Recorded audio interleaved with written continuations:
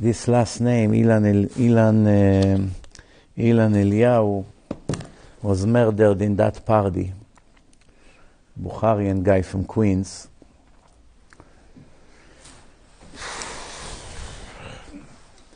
Was murdered in that party. And as we speak, they're planning now a deal with these monster Nazis to release a few dozens of women, children, old people, in order for them to get 5 days of rest and to release 150 terrorists, women and children, terrorists that are in Israeli jails. As far as the price, 150 terrorists for 60, 70 Jews, that's a decent price. Every one of us worth $1 billion of them. So I'm not complaining about that part. What I'm concerned about is those 5 days of rest. You see, in a boxing match, when you hit your opponent, boom, boom, boom, any second is about to fall. He's already, shaking. He's about to fall any second. Then the gong comes, the ring. Boom! He just get another minute rest. That minute, they give him water, put some things in his face, all kinds of things, takes care of the cut. He comes back again and win the fight. You were already dead. One more punch and you will be finished. They stopped him and said, giving them 5 days of rest. Who knows how many rockets and RPGs they're going to get. Iran is planning probably to send them tens of thousands of things. Who knows? I don't know. I can't respond to this because I don't know what will happen in these 5 days. The Israelis already proven that they're very naive. They think they are the smartest in the world, but when it comes to the war with the Palestinians, they are fooling us for 40 years at least. Laughing in our face, double face. One half of them, let's negotiate, reach a political solution. The other half is murdering us as usual. I found a very good trick. It's like someone said to you, listen, let's be friends. With my right hand, I'll give you punches to your face. With my left hand, I said to you, Mutzi Putzi, Hamudi, you're so nice. That's what they do to us. And you buy the deal. Imagine a wife, her husband said to you, listen, I'm not only evil. With one hand, I give you punches and break your face. And the other hand, I show you how much I love you. You know a normal wife that would like such monster to live with her? Yes, there is a wife like this. The Israeli stupid government. They agree to such a deal. In one hand they get a punch, on the other hand they get a lituf. How do you say lituf in English? When you go like this to a baby. Huh? Don't give me hard words. Find an easy word. Huh? Caressed? Caressed? Caress? This Hasid became the best expert in English. Can you explain to me what's going on? How do you know such good English? I mean, come on. I mean, it's too much. Top. Very good. Anyway, Rabotai, so what's going to be? We don't know. We'll see what's going to happen. Sometimes when you cool off, the soldiers now 5 days sit and do nothing, they lose their strength to finish the job. Why not one day? They're not dumb. You're dealing with monsters, the devil. The devil they're smart. The Israeli lefty traders educated them for decades how to be snakes, how to fight in a Supreme Court in Israel, how to get what they want. They realize they deal with dumb people. We are dumb. Listen, we are dumb. Our government is very stupid. Every one of the leaders, besides Yitzhak Shamir, Menachem Begin was very good, Yitzhak Shamir was very good, and after that, all of them were idiots. Rabbi, Ehud Barak, יימח שמו, And Bibi is dumb. I don't know what happened to him. He wasn't so dumb, but recently he lost his mind. And, all of them, basically. Bennett, this, Shem Yirachem, what kind of prime minister? Yair Lapid, he doesn't know that Yom Kippur, it's in the Torah. Prime minister like this fool is talking now as Hamas murdering us to call Abu Mazen back to Gaza. Such a fool. It's like, no, Hitler, we have to kill you, but Eichmann, you come instead. That's basically what's going on here. How stupid you can be. Those are the clowns who are Arik Sharon, another trader. Gave all his life as a soldier. The last few years gave us the knife in the back, but the worst possible way. Everything you see now, it's his fault. Gave all Gush Katif, everything. They filled it up with missiles. So what do you see? Hashem shows you. You want to live like a clown. You want to act like a clown. One of your clowns will dominate you. I once asked, how does it work? The level of the leaders is determined based on the level of the generation, or the level of the generation is determined based on the level of the leaders. For instance, if you have a synagogue, you get a great rabbi like Rav Avigdor Miller. All the people that will be in that synagogue, they must be in a high level. They must be. With such a teacher, you can't stay a loser. You have to go to the very high level. But if you go to a synagogue with one of those clowns on my blacklist, the clown of England, the other clown of England, the clown of the gay parade, the clown from Englewood, the clown from Boca Raton, any one of those clowns, if you go to their synagogue, what can you expect from people like this? You have to be shocked that they are Shomer Shabbat even. That's already a miracle. Coming from a congregation with such clown leaders, if a person there is really Shomer Shabbat, wow, you have to feel really lucky. Because look at the head. In Hebrew we have a say, Hadag masriach me'arosh. The fish stink from the head. It's just an expression. The fish stink from everywhere. The rosh, the zanav, the middle. But the expression means, if you see a fish that is fully stink, it starts from the head. Meaning, if you see a group of people that they are terrible, check their leader. Is the reason for it. Tov, it's simple common sense. The question is, which one, according to the Torah, it's more accurate? The level of the people is based on the level of the leader, or the level of the leaders is based on the level of the people? It's not an easy question. The people what? It's the level of the people, that's what kind of leader they get. So first you check who the people are, and based on that you decide who their leader going to be? You bring Rabbi Miller to a certain shul, they're going to not. You're very right. If you have a congregation that everybody comes with shorts and sleeveless shirts and a yarmulke size of the quarter, and some guys with ponytail, all their tattoos are flashed. This is the kind of minyan. 10 gays over there. The gays are shaliach tzibur. And you bring a holy Rav to that place. How long it will take until he resign? 2 hours the most. He will realize what he has to deal with. So, excuse me, actually I changed my mind. Why, Rabbi? Change and make an impact. It's a lost case. Shouldn't waste time here. It happens in many places. In many places, unfortunately. So you're right. If the people there are wicked and behave terribly, a real kosher rabbi will not agree to be there for an hour. But it's also the other way around. If you have a city full of wicked people, who is going to be their leader? The level of the people, one of them has to be the leader, and everyone is terrible. So the level of the people determine from Hashem Who is going to control them? You want to be supportive of gay community? We'll get you a liberal university faker to be your leader.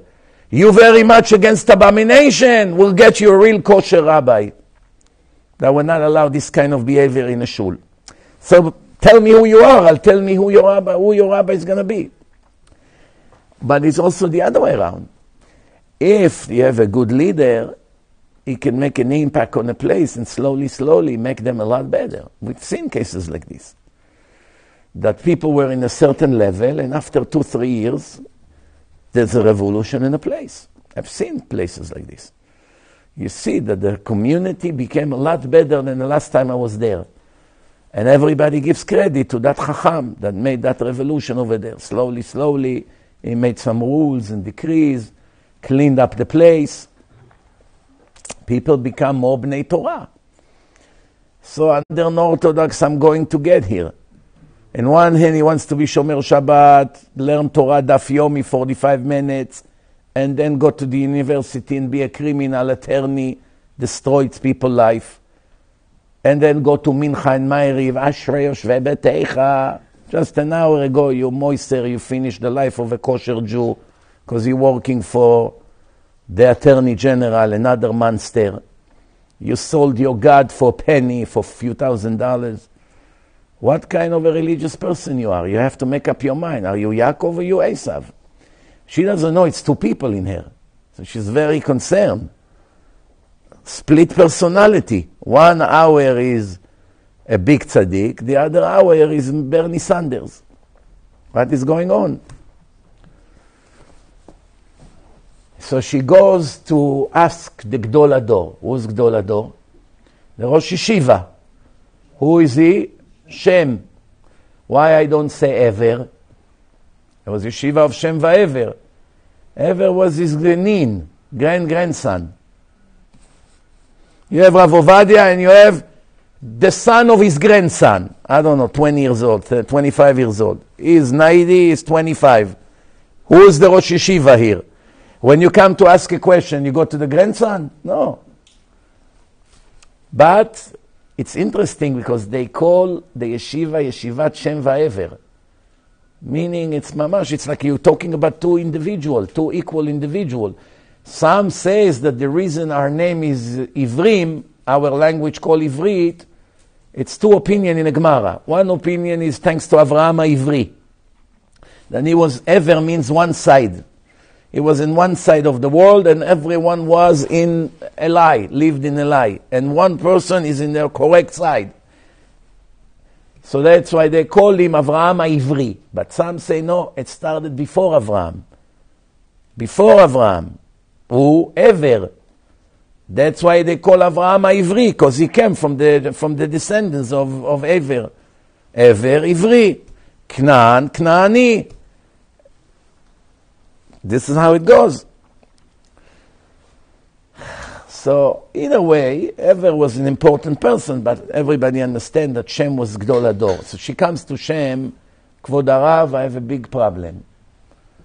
Can I get 45 minutes of your time? So, Baruch Hashem, he gave her the time. She cries about the baby that she's going to have. And what does he say to her? 2 nations are living inside you, meaning going to come out of you.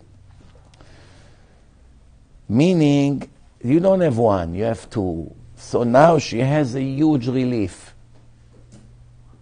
Why does she have a relief? What's good about it? You have one son is tzaddik, and the other one is Esav, Nazi. The father of all Nazis, and Amalek, and the Romans, and Babylonians. So many tragedies came out of him. One hand, you have Baruch Hashem tzaddik, no? Yaakov, the founder of the Jewish nation. On the other hand, you have the founder of the Amalekim, of the Nazis, of the Romans, of all the horrible monsters that came to the world, including these Palestinians who are mixed with Amalek as well. So all the evil is about to come to the world, but all the greatness is also about to come to the world. If somebody would ask you, what would you like? 2 simple religious kids, Baruch Hashem, the Shomer Mitzvot, none of them is a huge holy tzaddik, at least they keep Torah and mitzvot, or one Gdol Ador, and the other one Gdol Nazim. Which button you will hit? Two simple religious boys, nothing special, nobody will know them, they come, they learn an hour a day, keep Shabbos, eat kosher, make Birkat Hamazon, listen to some lectures on YouTube, little yarmulke on their head, tzitzit, Baruch Hashem, nice, decent people. Nothing special though. No one is holding them anything holy. But Baruch Hashem, Shomrei Shabbat. Or one son, Rav Ovadia, the other son, Bernie Sanders. Which deal you would take? Are you held responsible for what the Rasha's son does? Are you going to be held responsible for what You're only responsible what your son is doing if it's your fault, meaning you put him in a bad yeshiva for different reasons. And that yeshiva destroyed him. Then it's your fault. You gave him a bad personal example. You watched things in a living room on a TV while he was a child, and he saw all the dirt over there, and he became like that. Then you're responsible. But if you did everything correctly, and he met some bad person out there, and he destroyed him, that's not your fault. You're not guilty. Anus Rachmana Patre. You know, I once say the word of Rav Shlomo Zalman Auerbach, Zatzal. Why in a bar mitzvah, when the boy goes out to the Torah for the first time, your boy is bar mitzvah, the father has to say right after that, Baruch sheptarani me'onsho shel zeh. Bless you, Hashem, for releasing me from the obligation and the punishments of this boy. Meaning from now on he's independent. He's a man. He's responsible for his actions, for good and for bad. I'm no longer responsible. True or false? So Rav Shlomo Zalman Auerbach, in a bar mitzvah of his son, he made the bracha with the name of Hashem. Normally nobody say the name of Hashem in this bracha. It's bracha without Shem u'malchut. Baruch, you don't say Baruch Ata Hashem Elokeinu Melech HaOlam. You don't say. You just say Baruch Sheptarani Monsho Shel Zeh. You skip the names of Hashem. But he got up in the bar mitzvah and said Baruch Ata Hashem Elokeinu Melech HaOlam Sheptarani Monsho Shel Zeh. Of course, all the rabbis, all the chachamim, everyone was shocked. Ma? You made bracha with the name of Hashem? They quickly ran to him. Kvod Harav, tell us what's going on here. They obviously knew it's not a mistake, because every fool knows that that's what you do without the name of Hashem. Needless to say, one of the biggest rabbis in the world, main posek in Ashkenaz. So if he did it, we are dying to know the reason. Very curious. Rabbi, tell us what happened here. We know the custom is not to say the name of Hashem. So he asked them, but do you know why we don't say the name of Hashem? Let me tell you why. Because are you allowed to say bracha for Elai? Can you eat chametz and Pesach and say Baruch Ata Hashem Elokeinu Melech HaOlam Asher Kiddushanu Mitzvotav Etzivanu to eat chametz on Pesach? Can you say such a bracha? You're going to get a huge punishment for that. Because first you make a bracha for Elai, and second you carry the name of Hashem in vain, which is in the 10 Commandments. And there's no forgiveness for that if you do it purposely. Can you say bracha Baruch Ata Hashem Elokeinu Melech HaOlam to be a thief? Asher Kiddushanu B'mitzvotav Tzivanu Liot Ganav. One thief he died, and his son didn't know what to write on his father's grave. So he came to the place when they make these pieces, the marble. He said to him, listen, my father let's say, he wasn't such a big tzaddik. His job was to break into people's homes and steal. What should I write on his tombstone? Tombstone. So the guy said to him, we will write that he never walked 4 amot without netilat yadayim. You know what netilat yadayim means? Taking. Nutel means to take. He made sure not to walk 4 steps without taking something that is not his. Then the other guy from the marble store say, I have a better idea. What? We should write, פותח שערים בתבונה.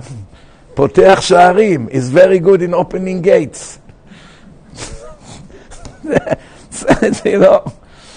Anyway, so we cannot make a bracha on a lie. כן שאשר קידשנו מצוותיו וציוונו לאכול חזיר, to eat pork. Obviously, it's a lie. Okay.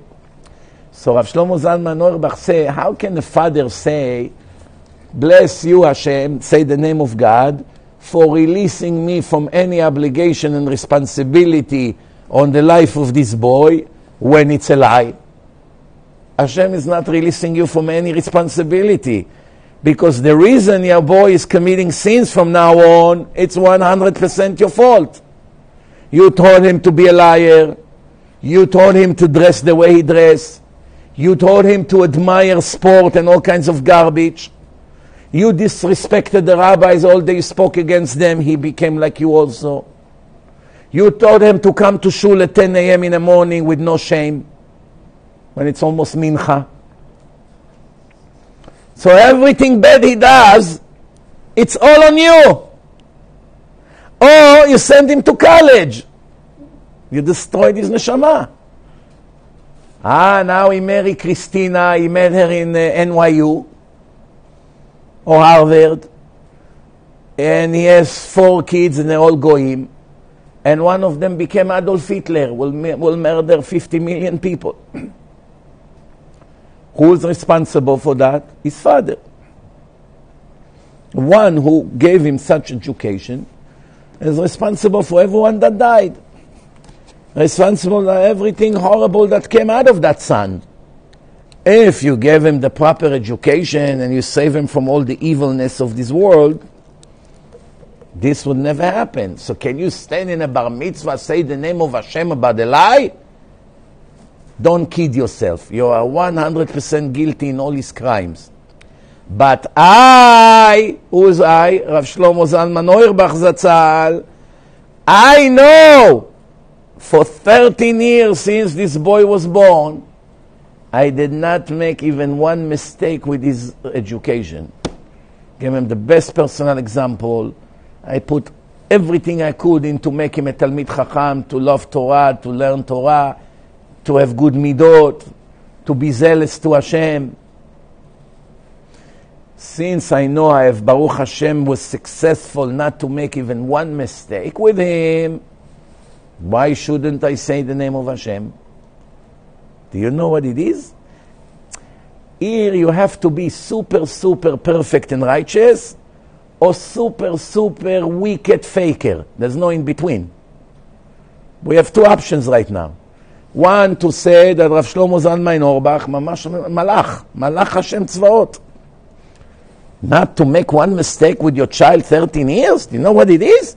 24/7 for 13 years, from the minute he was scrolling on a rug until now. Now one mistake, now one incident. Almost impossible, but he made it. If you don't want to believe it, you're basically saying that he's a faker, liar, full of ego, in front of everyone. He's trying to make a show. Such a tzaddik, you can even think such a thing. Shame on you to even think such a thing. That's why I once said to someone, Rav Ben Zion Abba Shaul Zatzal, there was one bus driver in Yerushalayim, not religious. He drives the bus. You know, in Yerushalayim, very hard to be a driver. It's it's like Manhattan, very, very tight. And a little girl jumped into the road in the last second, and he hit her. And she died on the spot. But the worst part is that her mother sitting first row on the bus. She actually saw that the bus is hitting her daughter. In the neighborhood. This is what she saw. Everyone in the bus crying, screaming, the driver is fainting. So after everything, the mother said to him, you took a soul? He apologized to her. You saw it wasn't my fault. Wow, how can you forgive me? She said to him, listen, it's too late for that now. You took a soul, return a soul to Hashem. He didn't understand what she's talking about. How can I return the soul? I will give everything I can to bring her back to life. She said, no, you cannot bring her back to life. Bring yourself back to life. You mechalel Shabbat, you have no connection to Hashem. Hashem lost someone that was attached to him. You got to give him now something instead. He lost a daughter, let him get a son back. Of course, I'll be religious, I'm accepting on myself to do tshuva. If you just say that you forgive me, I forgive you. If you become tzaddik, I forgive you. Toh. He became tzaddik, he kept his word. But from the minute it happened, they fired him, the bus company. We cannot find a job. He's struggling a lot. Someone told him, go to Rav Ben Zion Abba Shaul. Rav Ben Zion Abba Shaul will tell you what to do to have a tikkun. So he came to Rav Ben Zion Abba Shaul Zatzal and he said to him, you have to leave Israel and you have to make sure every week to travel to a new place. Do not stay in the same place more than a week. Do not stay more than a week in one place. Meaning now you're in Queens, from there move to Long Island, from there move to Brooklyn, from there move to New Jersey, from there move to Muncie. Move, keep moving, every week, different place. Until they will offer you a shidduch, the girl will be a perfect shidduch, you will get engaged, and move with her to Israel, and get married, and your tikkun will be over. And that's what he did. He went and he was moving from one place to the other. Approximately after 3 years, he found a shidduch. They moved to Israel. He got married, and that was the end of it. So now, if you are such a holy, righteous, humble tzaddik, someone that just had a tragedy, he hit a girl, he has no day, no night, he has no life, no job, comes to cry to you about his problems. If you come and say to him, get up, leave Israel, go now to America, to England, to France, I don't know where, move from one place to another, torture yourself for 4 years. Either you are a holy prophet with Ruach HaKodesh, or you're the most wicked person on earth. There's no in between. Do you understand what I'm saying or no?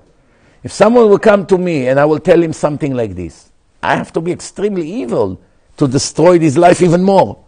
Make him move every week to a new place. For what? I will be severely punished for giving such an advice. Unless, if I see it clearly in a Ruach HaKodesh, and someone so holy and so righteous will dare to torture the life of a person, we won't do it. Anyone here will do it to someone? Your heart wouldn't let you. From here you see that some Chachamim definitely had Ruach HaKodesh. Definitely. I saw one time in my life, in my own eyes, Ruach HaKodesh. I told you once the story of Rav Natan Wuchtfolgel Zatzal, the Mashgiach of Lakewood. It was a story with me, about close to 30 years ago. And that's perhaps the only time I saw in my own eyes a proof that there is such a thing, Ruach HaKodesh, without a doubt. He was able to know things about me which no one could even guess in his wildest dream. How is it possible? He had Ruach HaKodesh. So, Rabotai, now we have an issue here. Listen to this. Vayitrotzetzu habanim bekirba, Rashi writes, based on the Midrash, Rashi, almost everything he says, it's either Gemara or Midrash. Almost everything. So, you know, if you have Bekiut, you know a lot of Tanakh, you know Midrashim, you know all the Gemara, you will always almost know what Rashi is saying in advance, even before you read it. Why? Because it basically brings you the sources. So, it says like this. Rivka comes to a place of a Torah of Shem Va'ever. Yaakov wants to come out, pushing to come out. She passed by the idol-worshipping temples. Esav is pushing to come out. Chazal are asking, we understand Yaakov couldn't come out because Esav is blocking him. When the mother comes by the yeshiva, Yaakov wants to come out, but Esav is blocking the exit. It's blocking. You have two twins. One is inside and one is closer to the exit. So the one who is inside is stuck. Just like you sit in an airplane by the window and you have one right in the middle. He can't get out until he would let you go. So, if Yaakov is stuck, he's trapped, he cannot come out until Esav will go out, we get the point. But why Esav didn't go out? Who stopped Esav from going out? He's right by the temple of the idols. He say he wants to go out. He push, he bang.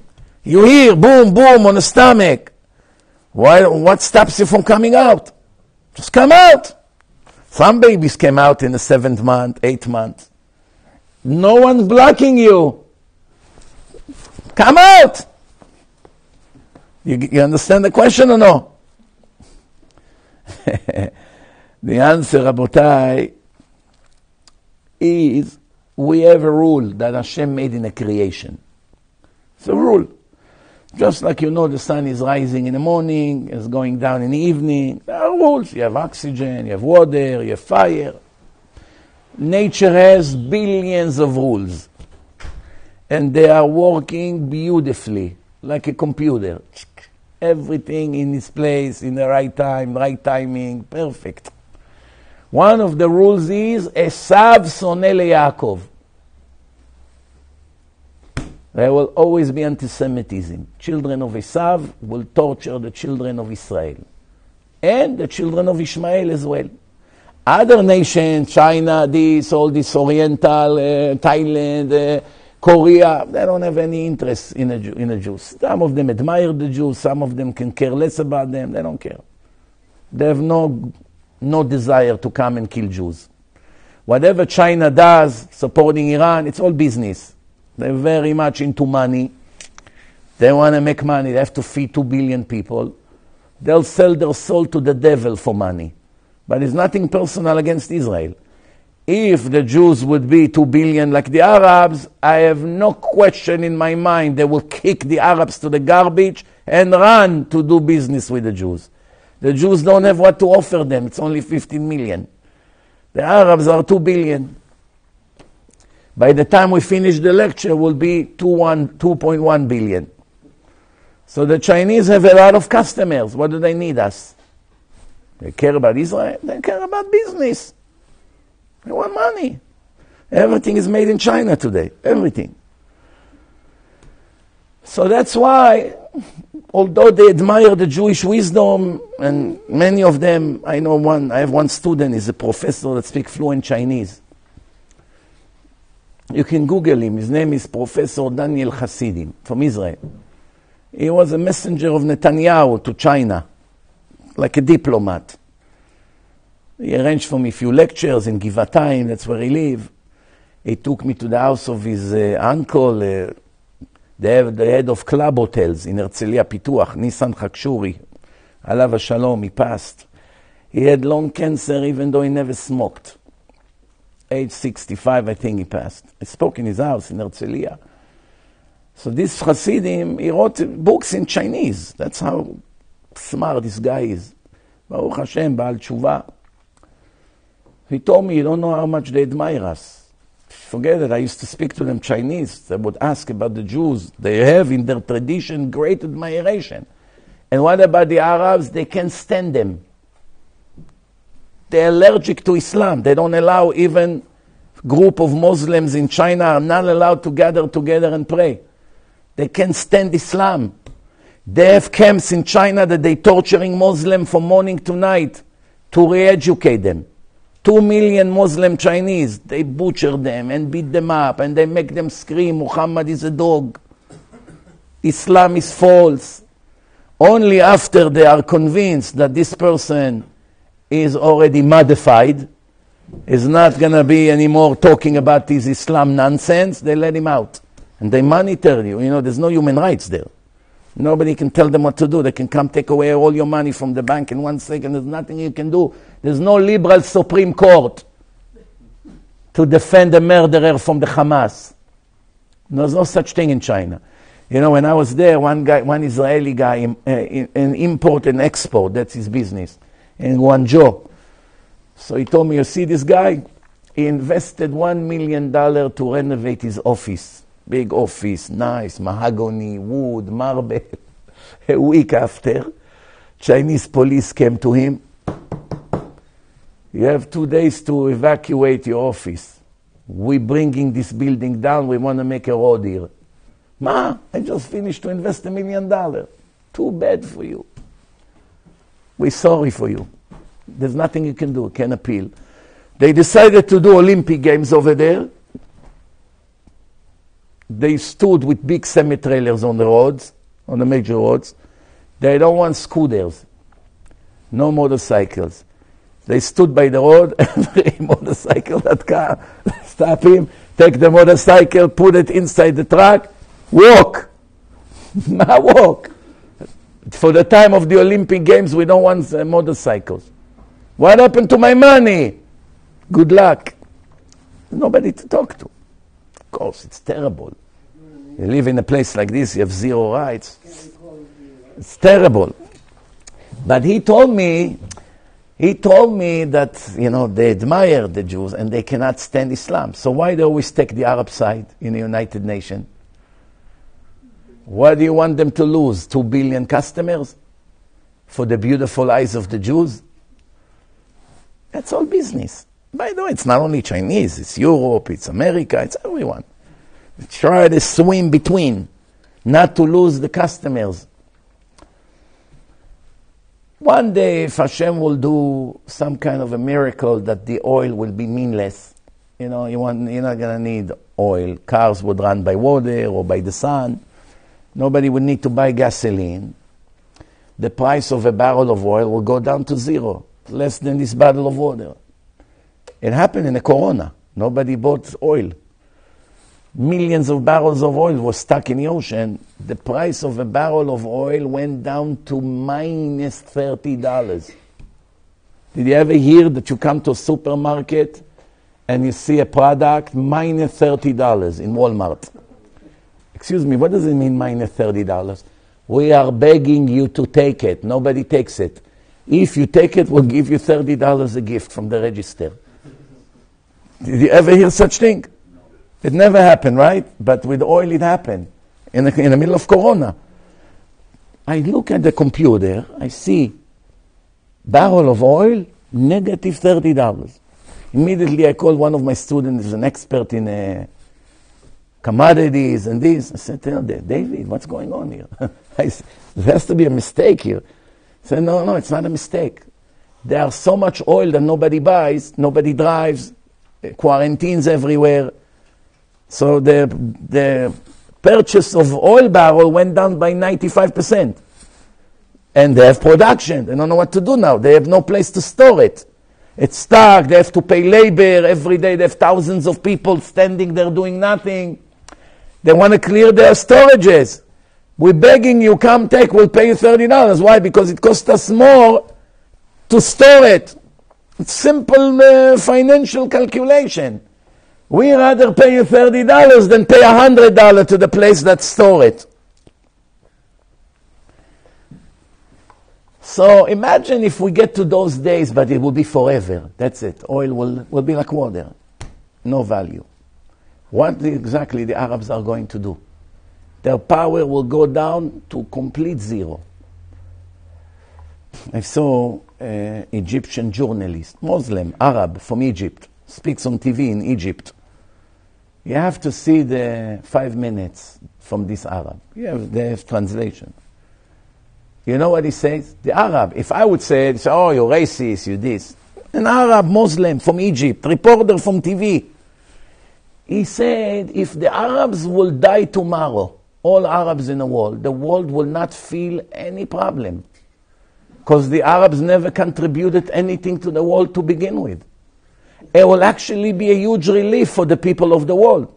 No one will kill them. No one will torture them. They won't have to invest in security.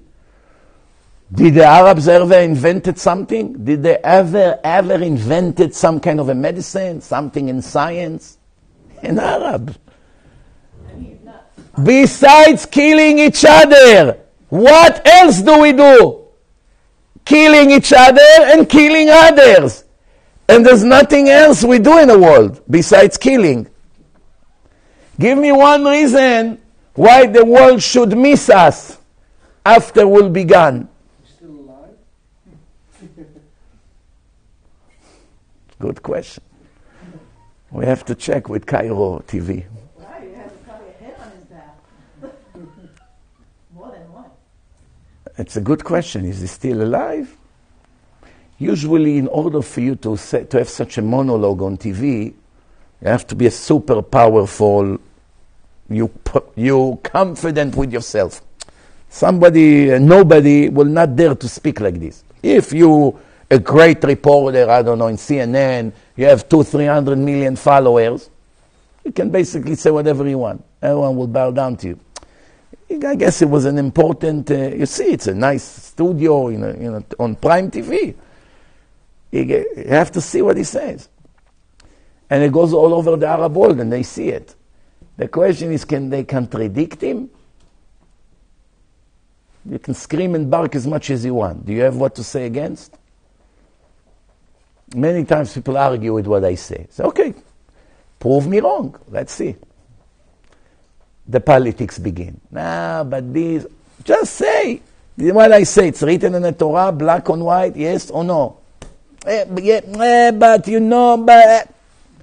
yes or no.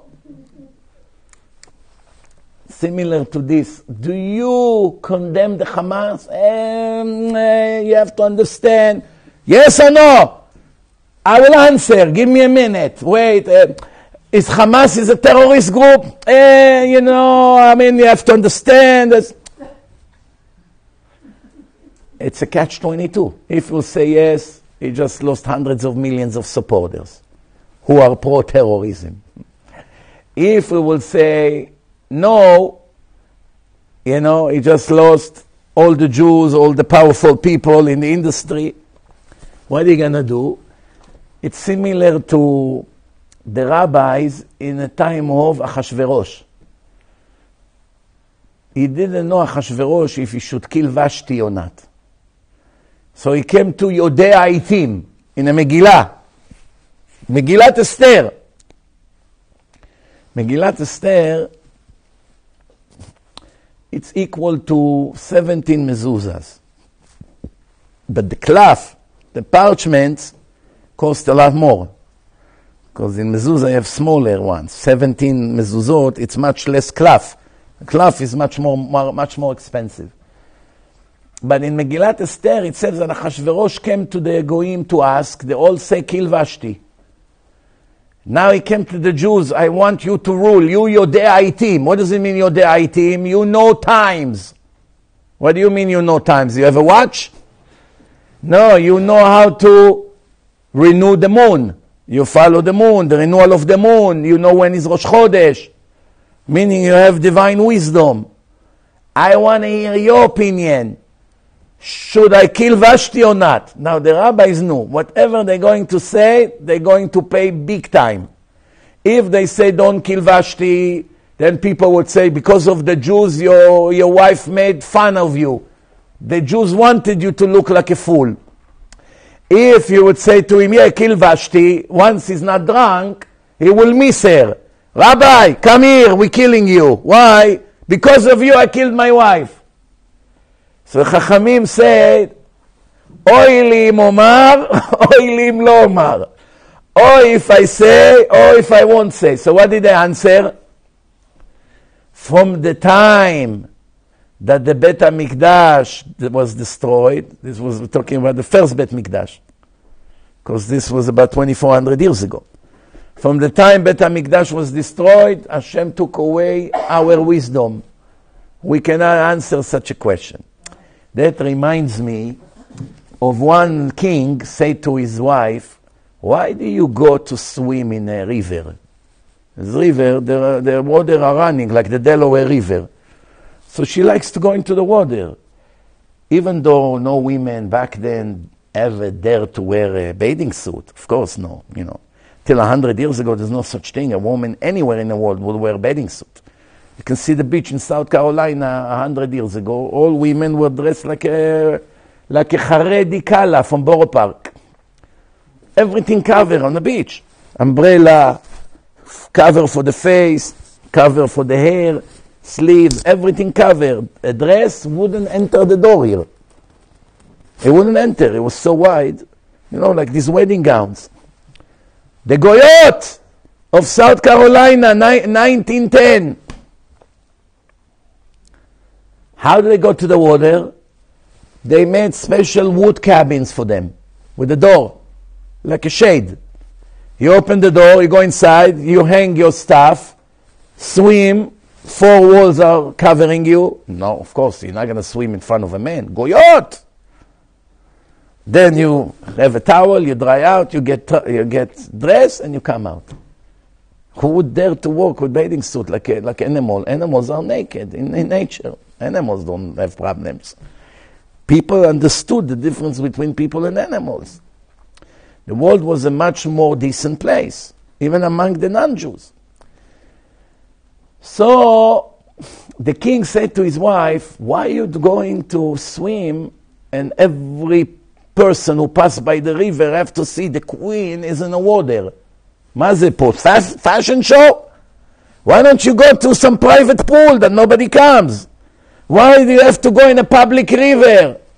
I love the water, it's clean, I love the view. So the king said to her, listen to me carefully. If you're going to go one more time to the river, I will divorce you and throw you out of the palace, and you lose all your rights. She didn't believe that her husband, who is so crazy about her, will ever do such things, so she went again. And the king say, that's it. I make a vow. I make a vow, you're out. You're done. 3-4 days later, he started to miss her. He's alone in the palace, sitting, looking at all the gold, chandeliers. Why do I need all that? He misses her. He called all his goyim advisors. Give me a solution to the situation. He said, no, your majesty, you cannot make yourself look like a fool. In front of everyone, you made a vow. If you bring her back to the house, you lose your entire respect. What should you do? You should have killed her. He didn't kill her, but you can never bring her back. He's depressed another few days. Somebody told him, go to the rabbi. The rabbis always have solutions. He comes to the rabbi. The rabbi is thinking. The rabbi said, what are you so worried? I want her, I love her, my life without her is no life. The rabbi says, what's the problem? Tell her to come back. He said, no, but I made a vow. He said, no, the vow is not a legal vow. Wow, what do you mean? He said, you told her, I don't allow you to go into that water. But the water, when you say to her, the water that are here, they already moved to New York. That's not the same water. He spoke about the water, but the water are constantly moving. So now it's a whole new water. No problem. Legally, you can take her back. Said to the rabbi, you're going to be my right-hand man. And if I have problems, I know where to come. There was another case like this, that the king said to the wife, he said to her, why don't you do this? Why don't you do that? And she had chutzpah. She's not respecting him. So he said to her, I want you to apologize, and I'm eating a pomegranate. By the time I finish the pomegranate, if you don't apologize, I throw you out of the house and you're done. He finished to eat the pomegranate, and she refused to apologize. Take her, throw her out. Now she walks in the street. 1 minute she was a queen, now she's homeless. A few days later, same story. He's missing her, but his ego, how am I going to bring her back? What's going to happen to my respect? He calls all the goyim. I cannot make yourself look like a clown. She's gone. She can never come back. He called the rabbi. Rabbi, what do you think? what did you say exactly? I said, by the minute I finish the pomegranate, if you don't apologize, I'll throw you out of the house. You see, the rabbi went down on the floor, on the rug, Persian rugs, and started to look. So what happened? You lost something? Wait. The rabbi found 2 seeds of pomegranate on the floor. He said, you see, you didn't finish the pomegranate. She can come back. I started to kiss the rabbi. Don't move out of my palace.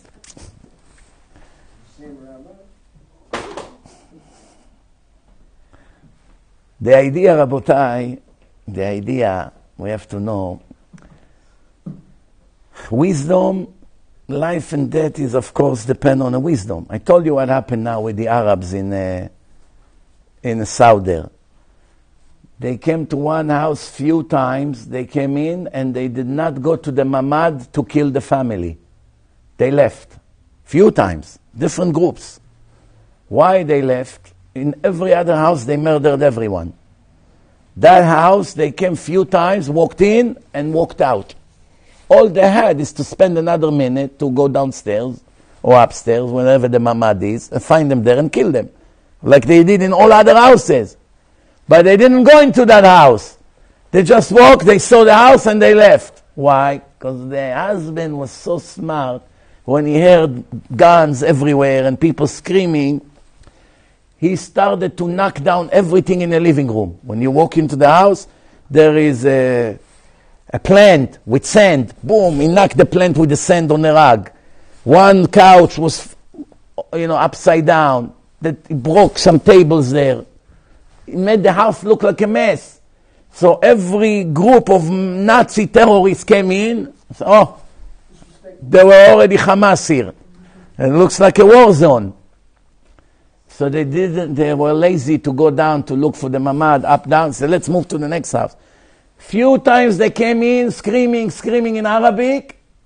They saw the mess. They assumed already that they either kidnapped the people or killed them. So they moved to the next house. And that's how the whole family got saved. See what it means, a moment of wisdom? Who gave him this idea, if not Hashem? How many people would think about such a thing? That's called a moment of wisdom. So let's move on. So now, why Esav doesn't come out? He can come out. The answer, Rabotai, we have an halacha, a rule in nature. Esav sonel Yaakov.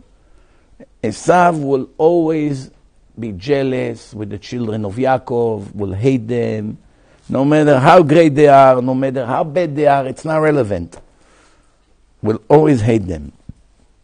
Esav is willing to give out his desire to go out to his idol worshipping just to torture Yaakov. If I will go out, he will also be able to come out and go to the yeshiva. How can I allow a Jew to learn Torah? I am the devil. I am the Satan, Saro shel Esav. My job is to do everything the Jews will never learn Torah. That's my job. That's the Greeks. That's the Romans. That's the Babylonians. All the children of Esav. In this parasha, you see the structure of the whole world and the entire future of the world until the end of days. Everything in the parasha we read on Shabbat. Adolf Hitler, Imach Shimo, had an interview. It's called Browsing. I guess it's the name of a newspaper. Interview. Reporter interview Adolf Hitler. And Adolf Hitler say, the world has 2 nations only. Us and the Jews. Everything else is not relevant and not important.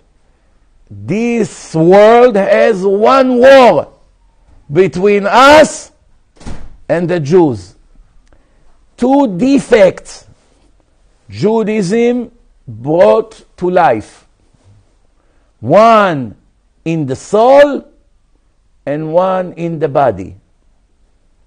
In the soul, They invented the term conscience, matzpun, ethic, morality, rebuking, shame on you, shame. This is all Jewish invention. And in the body, circumcision. He calls it a defect that the Jews circumcise the babies. Meaning you were 100% perfect. Now the Jews make a defect in the body of the baby by cutting a little piece from it. So now you're only 97% perfect. You lost 3% of your perfectness. Who adopted his opinion, by the way? The Israeli army. A soldier that is perfectly healthy gets a profile, a mark. What's the highest profile in the army? 97. There's no 100. Why? You think why they took 3% off if you're perfectly fine. You're nothing missing. You're fully fine, you know. You're not sick. You don't miss any organ. Why would they mark you as 97? They accepted his opinion. Brit Milah. Today we have to ask, what about all the Russian Goyims and Ukrainians that came to Israel and now they are in the army? They're not circumcised, many of them. Maybe they should get a profile 100, but they didn't want to make the Jews jealous. Nikolai has 100 and I'm Yosef have 97. And I was born he came from Ukraine. It's not fair. Why is 100 and I'm 97? You already had the surgery when you were a baby. He didn't have. It looks like a joke. So Rabotai, Hitler say, Mach Shimo, the war is only between us and the Jews. He didn't even know what he's saying. It's Mamash Hashem answering the interview. The world has two powers, the good and the bad.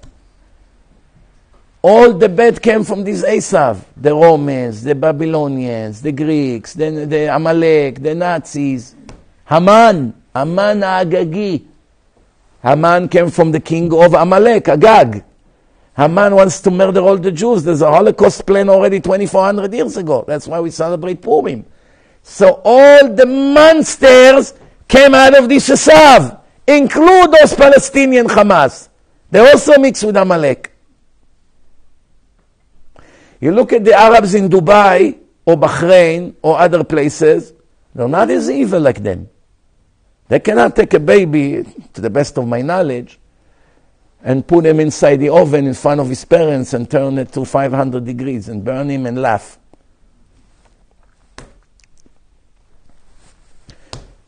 I know kids that went to Dubai, they were very polite and kind to them. Saw them with Yamaka, Bachurei Shiva, Tzitziot. Most Arabs were nice. They even took pictures with them. They show me some of the pictures. You cannot be in Gaza. If you walk there in less than a minute, they slaughter you. Less than a minute. You won't be able to walk one step in the street. Anyone will see you will slaughter you. Anyone. Women will throw rocks at your head. Children that curse you and throw things at you. You go to other Arab countries, you know, the Emirates, yeah, some may hate you, but not more than the French and the British. Why? Because they are not mixed with Amalek. But those, you never saw in your life such cruelty, even not by the Nazis. Someone asked me, I don't understand. The Nazis did exactly the same thing. They also burned Jews. They also raped women. They also killed babies. Exactly what they did. They also shot people in the head. Everything they did, the Nazis did. Why you always like to say that the Palestinians are worse than the Nazis? Why? And I explained, and everyone accepted what I say. Everyone. Now, one person ever argue after that. That means it's very convincing. I say it's very simple common sense. If you take a Nazi that wants to kill all Jews, and you tell them you press a button, 100,000 Jews will die in a second, but you have to lose your arm. You will have only one hand from now on, one arm. No way. He will never agree. Even a finger. Tell, hey, Adolf, you lose one finger. You have 9 fingers instead of 10. But 100,000 Jews will fall and die right away. But I miss a finger all my life? I don't agree. But you hate them so much. Of course I hate them. I want them all dead. But I love myself more. I don't want to lose a finger. You come to any one of a Hamas, 40,000 Hamas terrorists, with no exception to the rule. Every one of them would say, to lose a finger? To lose an arm? You're out of your mind? I'm going to die with my 10 sons to kill one Jew, not 100,000. Give me one Jew that we can slaughter him. I volunteer to die with my 9, 10 sons. 10 of us will die to kill one Jew or to torture him. So who's worse? If the Nazi will not agree to take an opportunity to murder 100,000 Jews because he doesn't want to lose one finger, that means his hate to the Jews is up to a certain point, as long as he doesn't have to sacrifice anything. But with them, they are honored to die. For one Jew, forget 100,000. For one Jew, 10 of them come. They know they're all going to die. They know. They come. They see all the soldiers standing. They come. They get out of the car. They know they're going to kill them, the soldier. Once they begin to shoot, the soldiers with guns there. So they know they're not coming back. But they go, and 10 of them died, and in the end you hear 1 Israeli soldier got killed. It happened a few days ago. They killed all of them. You see them laying on the floor. And in the end, they kill 1 soldier. What kind of a terror attack is this, you fool? 10 of you come to kill 1 soldier and all of you died? 10 for 1? Of course. For us, it's better than winning the lottery to kill 1 Jew. But you're all going to die. Your children are going to stay orphans. Your wife's going to be a widow. You don't care about all the suffering you're going to have? The answer, absolutely not. To kill a Jew, we're willing to sacrifice anything. Except one thing. Who knows what? One thing they will never agree to compromise. Land. Hashem made them so fanatic, so devoted to the land. They are like magnet. They walk with the land. They plant trees, olive trees. Everything has to do with the ground. Once they occupied a piece of land, even for one day, hundreds of years later, they dream about the day they will take it over. They're still dreaming to take Spain over. Because in the old days, they occupied parts of Spain. They say Spain belongs to us. It's occupied territories. Spain belongs to them. Why? Because they occupied parts of Spain for a while. And then the Spanish took it back. Once they take over a land, they even have nothing to do with the land. They just visited there. They sat there for a while. It's ours. If you take the land from them, they go crazy. They are tortured. They suffer. They can't stop suffering for a second. That's all they think about. So what's the solution? You occupy all Gaza. Make a new border. That's it. You started with us, you never get it back. Go to Egypt, go to Jordan, find where to live. Not my problem. You came to kill me, you came to occupy me and to kill me. I kill you and I occupy you. Just as fair. It's a war, right? You come to kill me, self-defense, I killed you first. I killed you first, I take your gun, that's it. You killed me, you take my gun. I kill you, I take your gun. Very simple. Simple math. But those idiots that sits there in a Knesset, what do you think is going to happen? They will do the same mistake they did after the 6-day war. Moshe Dayan, Shem Reshaim Yirkav, you know the one with the one eye? You know him? The bald guy and the one eye, he had the pouch on his eye. He's a real serious lefty fool. All the Arabs ran away from East Jerusalem. We occupied the Western Wall. Everything was in our hands. They all ran away. They were sure that we're going to kill them all. 6-day war. These fools started to call them, beg them to come back to their homes. We'll give you Israeli ID and rights. Can you believe that? All these problems you have in East Jerusalem every day now, all of that because of that idiot. Who calls them to come back? Finally, Jerusalem came back to our hands after 3,000 years of suffer. Or 2,000 years from the destruction of the second temple. He runs to call them. Hey, come back to your house. They don't belong here. It's written in the Tanakh that it's our place. They're not supposed to be there. Come. We're not here to kill you. All the terror attacks come from there. And they steal 100,000 cars into East Jerusalem every year. You can't own a car in Israel. There's a very high chance that between now and next year, your car will be stolen. You come, you park the car, you go upstairs, you come down, the car is gone. 3 minutes. They started and they drive to East Jerusalem. 10 minutes drive from anywhere in Jerusalem. They go to the border, to the Mahsom. Once they're there, no one will get your car back. Nothing you can do about it. Insurance costs 10 times more. So much suffering. All of that because of that fool. That's one way to look at it. The other way is Hashem wanted it like this. We have cancer inside us. Why Hashem wanted it? Because so many of us are not Shomer Shabbat. So many of us don't open a book. So many of us hate rabbis and Torah. So many of us hate modesty. So many of us are crooks. So many of us are ungrateful. And the Satan makes cases against us day and night. Cases against us. And in Rosh Hashanah, Hashem has to rule in a fair way, in an honest way. He's a judge. So what do you think happened? The minister of Ishmael comes and show how they go to the mosque 5 times a day. Wash their legs. Go bend down like this. Shows you the women, even though they are pro-murder, and they dance when they see Jewish kids burning. So they are monsters, but modest monsters. Our girls from Tel Aviv, they are not monsters. They have good heart. They're not murderers. They're not happy when Palestinian kids die. The opposite. They demonstrate for them. But they dressed in a provocative way. And since modesty is such a heavy thing in the eyes of Hashem, they constantly get permission to kill us again and again and again, just for that alone.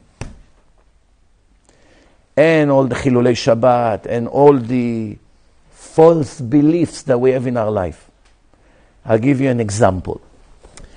If we trust that the Israeli army will save us, the chance that the Israeli army save us go higher or lower? Lower. Why? I'll tell you why. Lavan and Betuel. Betuel has a daughter, the sister of Lavan. What's her name? Rivka.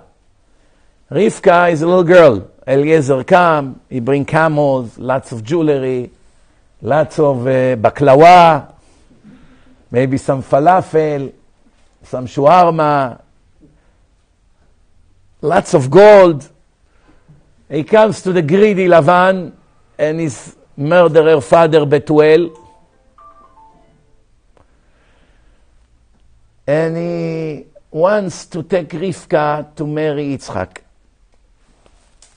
After so much wealth, they just got gifts and all of that. Now Lavan say, let's ask the girl if she wants to go. If she wants to go. What are they saying? Me'Hashem yatsa davar. That's the will of God. Who are talking here? The biggest crook in the history and his father. 2 crooks. Ismail Ania and Khaled Mashal. They asked them, can we get your daughter to marry the prince of the world, Yitzchak? They want to kill Eliezer. They put poison in his things. The angel moved it and Betuel died.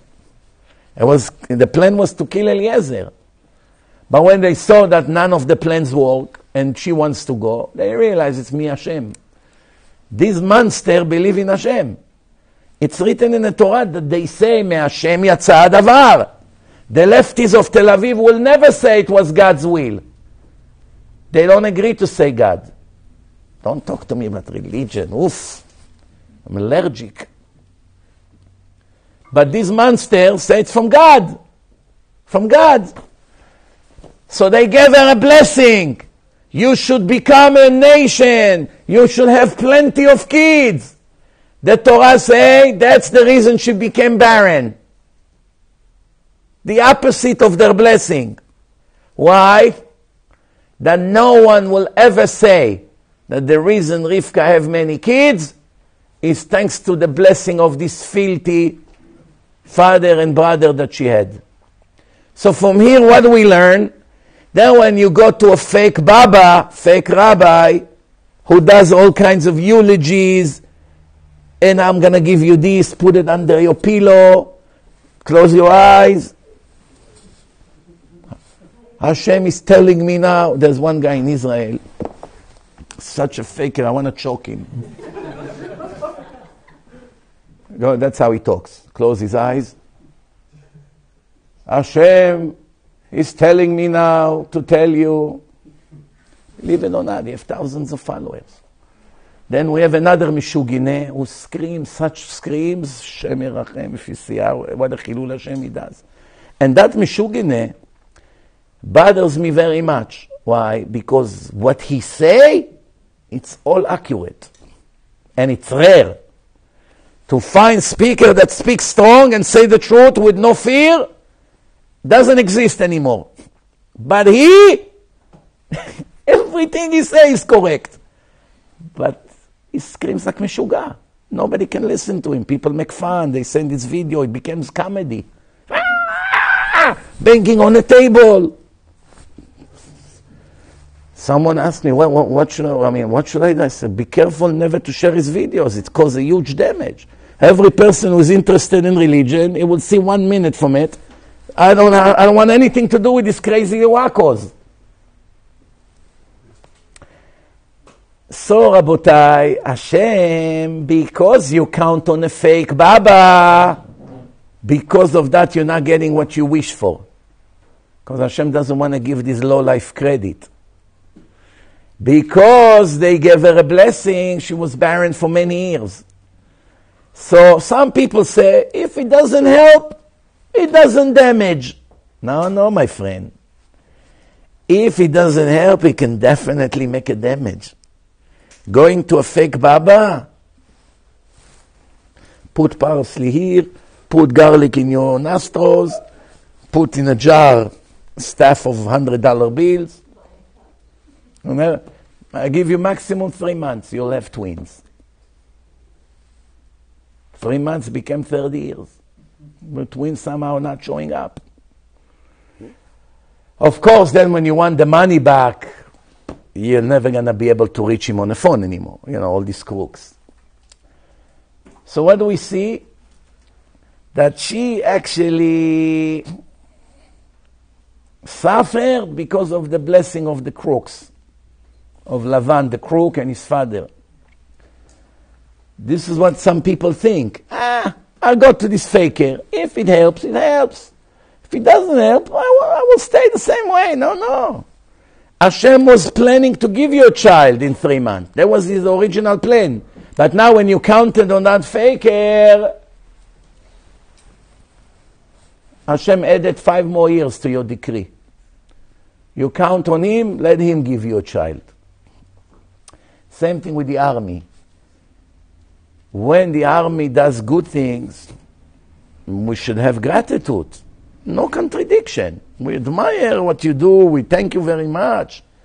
But for 1 second, we're not allowed to think that our life is in your hand. That's heresy.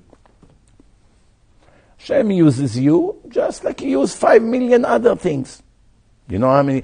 I love this Dvar Torah. It's worth endless amount.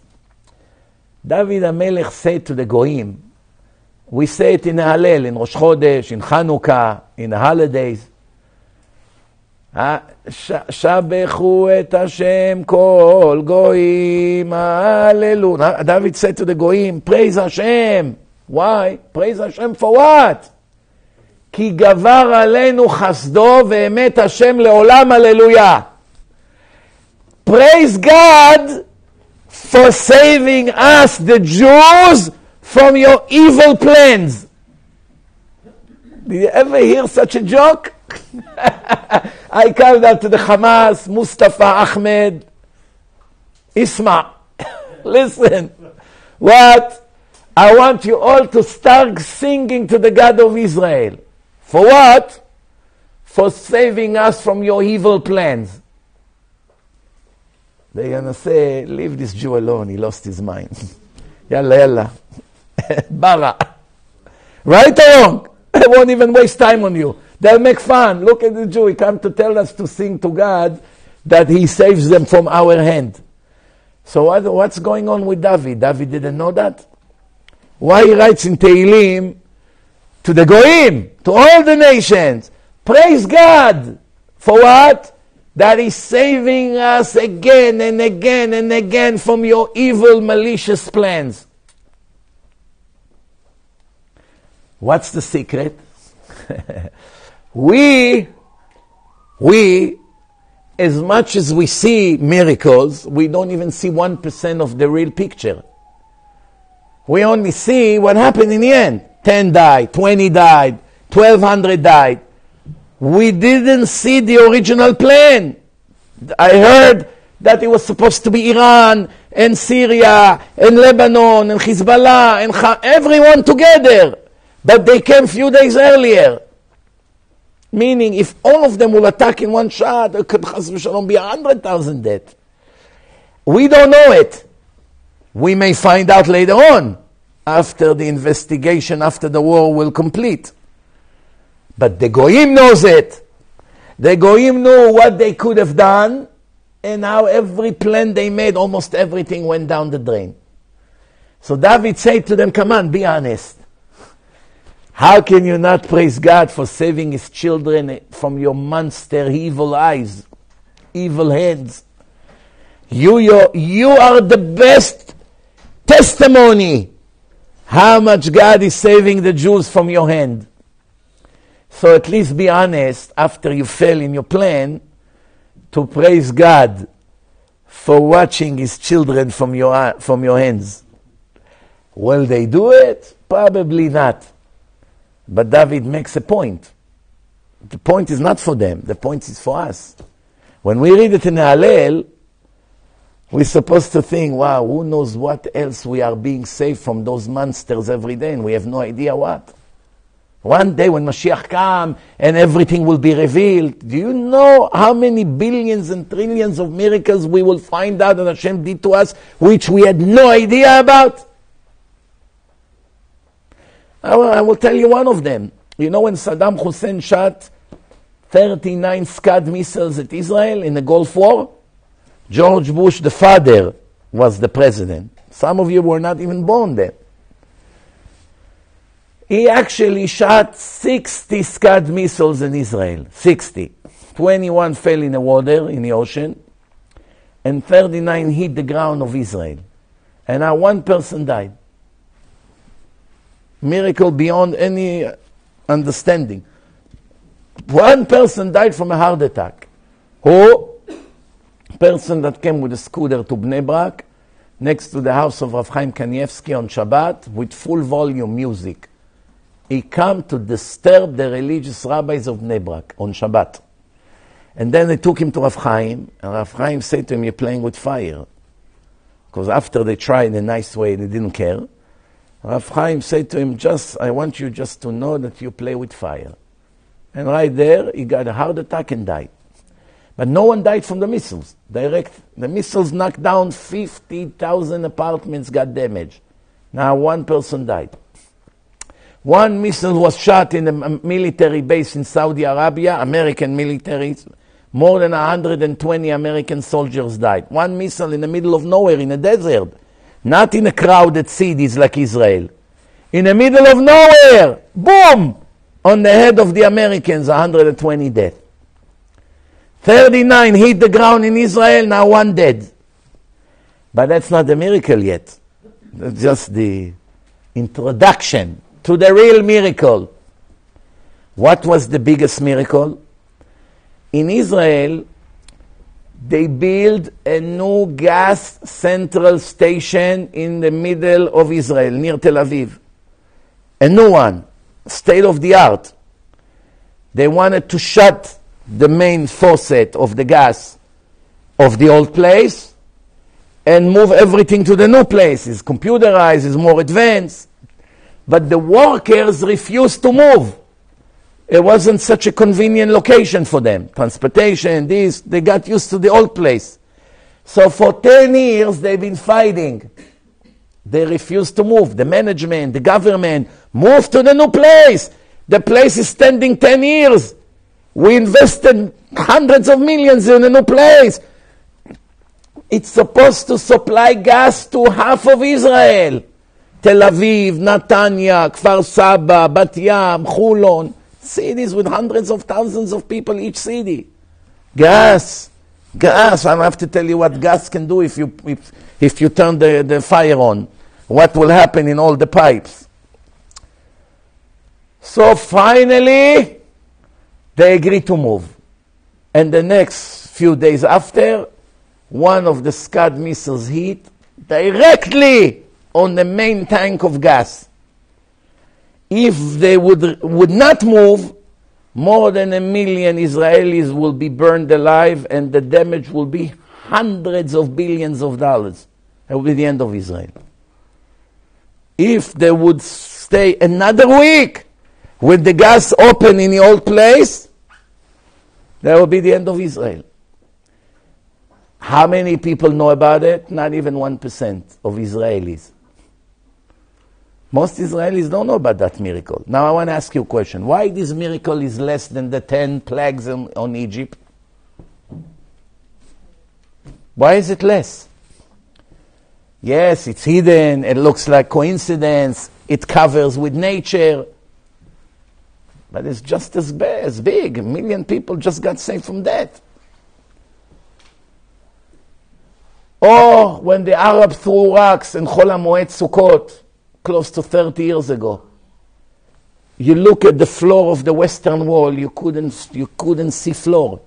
All you saw is rock size of a melon. 100,000 rocks. They threw it from the top. Do you know a rock size of a melon fall from there when there are 20,000 people, men, women, children, all like sardines in Chol HaMoed. And you see the video. You see the video how a flood of rocks are falling. Thousands by the second. Thousands.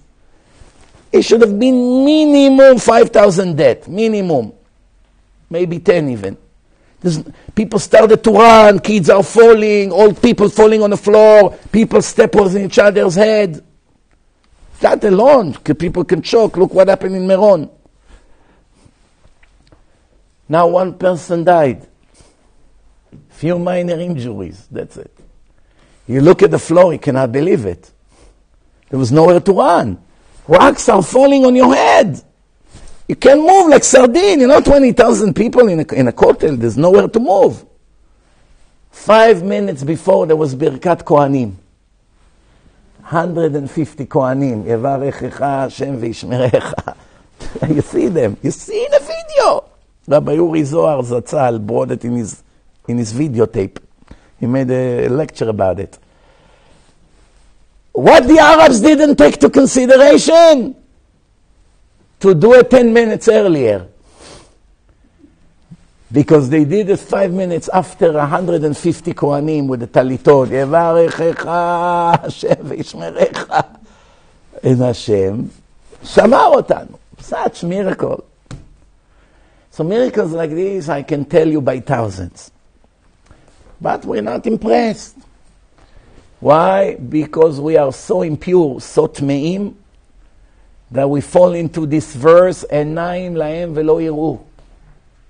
We have eyes, but we cannot see. You have eyes and you can see.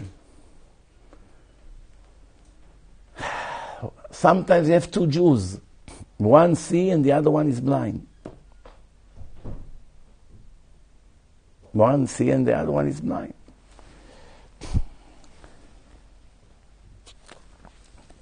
We have to pray to Hashem to give us spiritual pure eyes. The Ramchal say that there are two kinds of people. The first kind, a person that lives in the darkness. The second kind is a person that lives in the darkness. So why it's two kind? Reuven lives in the darkness, Shimon lives in the darkness. He's talking spiritual darkness. He has no idea what he lives for. So why you consider them as two? Because Shimon just found out today that he lives in the darkness. And Reuven still does not know it. Now it's a whole different game ball game. A whole different ball game. Why? Because right now somebody found out that he's in the wrong direction, he's going to start adjusting and fixing. The other one still continue in the wrong direction. He has no idea. I once gave an example, if you remember, in my series, Way of Hashem. I gave it was the psychology of the mind with Rav Hoffman. It's a wonderful series. You must listen to it and watch it. I made two of them, one about Shidduchim, but the first one. So Rav Hoffman asked, you have two people. One has to go from the south to the north, and the other one has to go from the south to the north. Both of them went to the opposite highway. And instead from south to north, they go from north to south. They are going to the opposite direction. One is an hour ahead. One is almost in Be'er Sheva. Another hour will be in Eilat. The other one is in Ashkelon. Another 40 minutes he will get to Be'er Sheva, so he's about an hour behind. The one that is almost close to Eilat just found out that he's heading to the wrong direction. He made a U-turn and went to the opposite side of the highway, and now he's heading north. He has to go all the way to north, to Haifa. Now, the other guy, the second guy, is now arriving to Be'er Sheva. He is almost in Eilat. Who is closer to the target physically? Who is closer to Haifa? Someone that is in Be'er Sheva or someone that is in Eilat? Be'er Sheva, it's at least an hour closer. But Rav Hoffman say, no. It's in the name of Rabbeinu Yonah. The one that is in Eilat is much closer to Haifa than the one who is heading towards Eilat. Even though right now, physically, if you measure, yes, it's closer, but he's heading to the opposite direction. The one that found out that I was in the opposite direction now is already on the way to the target. If both of them will die now, that second, who was closer to the target? The second one? No. The one that made the U-turn. How does Hashem will look at them? You were on your way to me and you were on the way away from me. Doesn't matter the distance. You were falling and he was rising. Even though right now he's falling from the 100th floor, he's right now in the 50th floor. Another minute he will hit the ground. But you are rising from 0 to the 10th floor. You by the 10th floor, he's by the 50th floor. He's higher than you spiritually.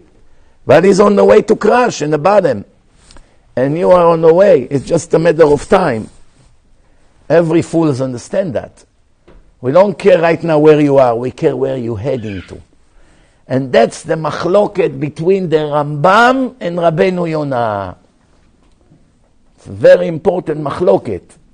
Critical for our olam haba, for our next world.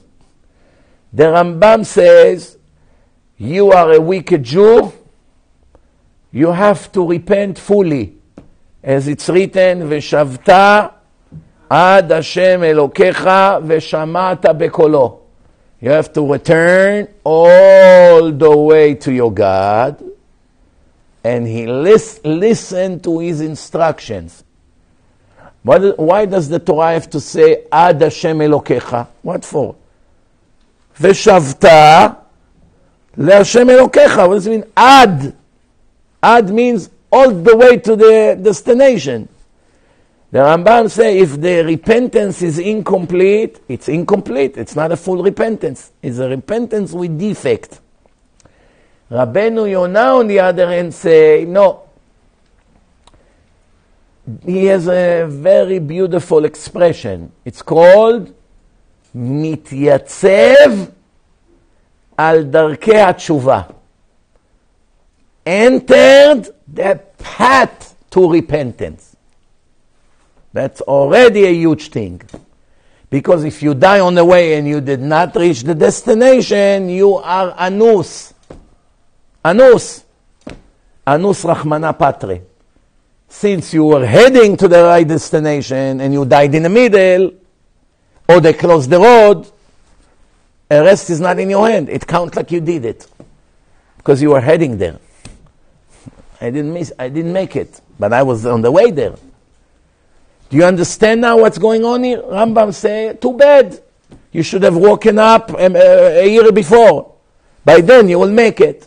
You woke up when you're 60. You didn't make it by age 75 when you died. It wasn't enough 15 years to fix all your mistakes. Rabbeinu Yonah say, the mercy of Hashem is that if He saw that you became really serious and you're heading to the right destination and you did not finish the mission, Hashem will count it for you like you did it. And that's what He say, Abal litaer mesayim lo.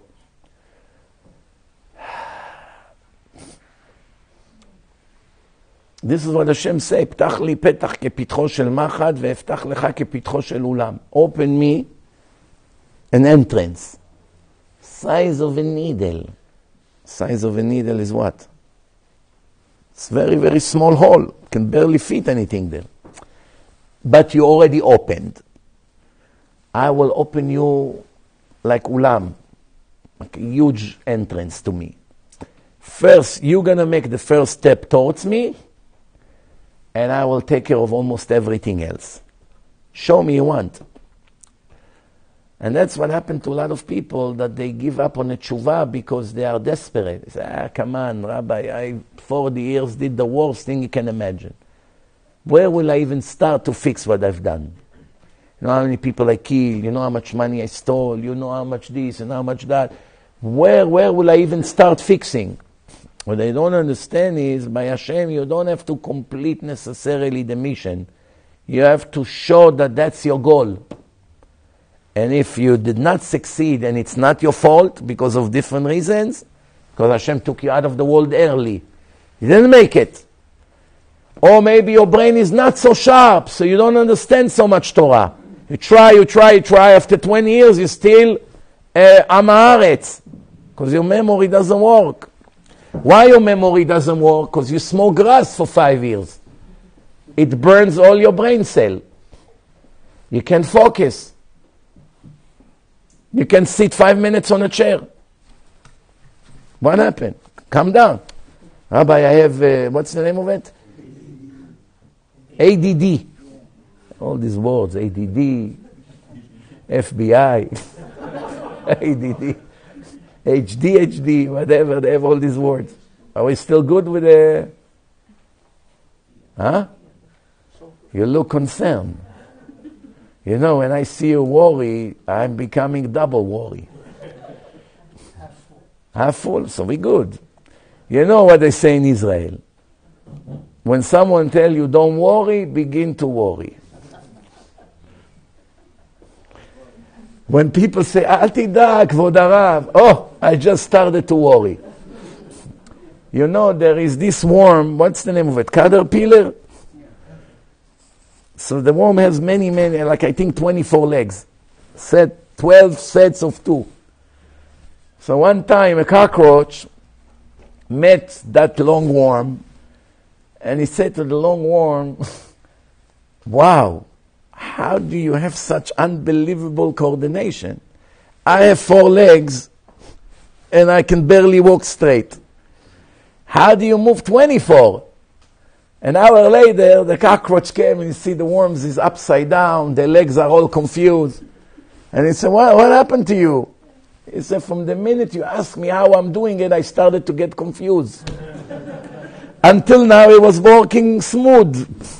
Now when I started to think how to do it, it got all messed up.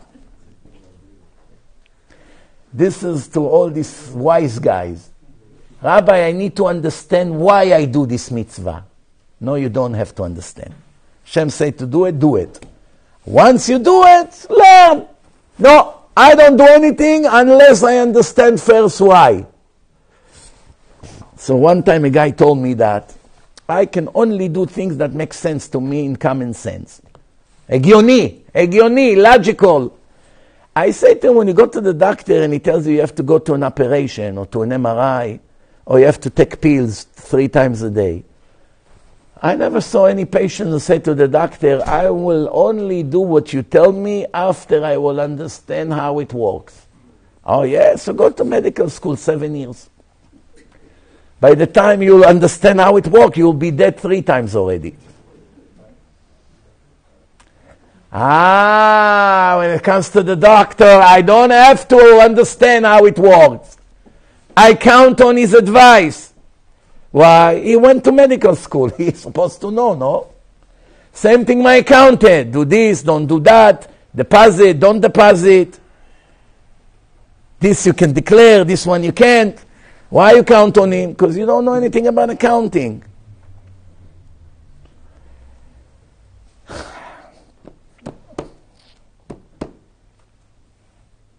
Do you get the point or no? But when it comes to Torah, no, I have to first understand. Why? Yetzer hara, of course, the Satan gives you this advice. Don't agree to do. The rabbi is fooling you. Don't believe.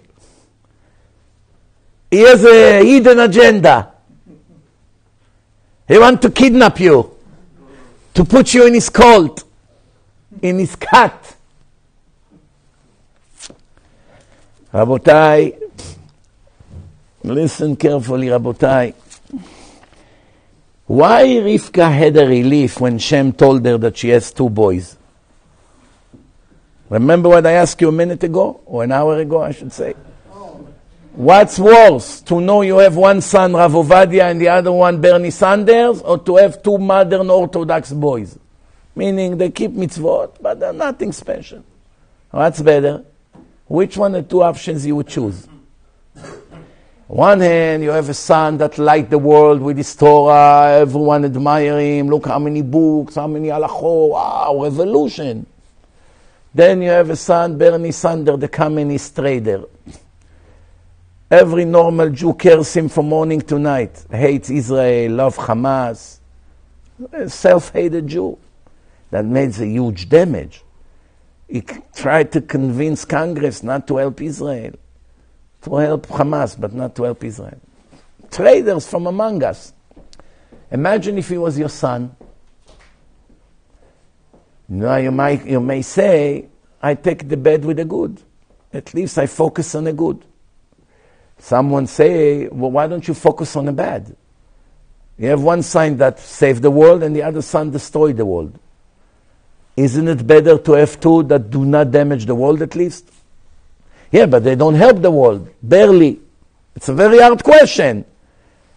But with Rivka, the answer was given.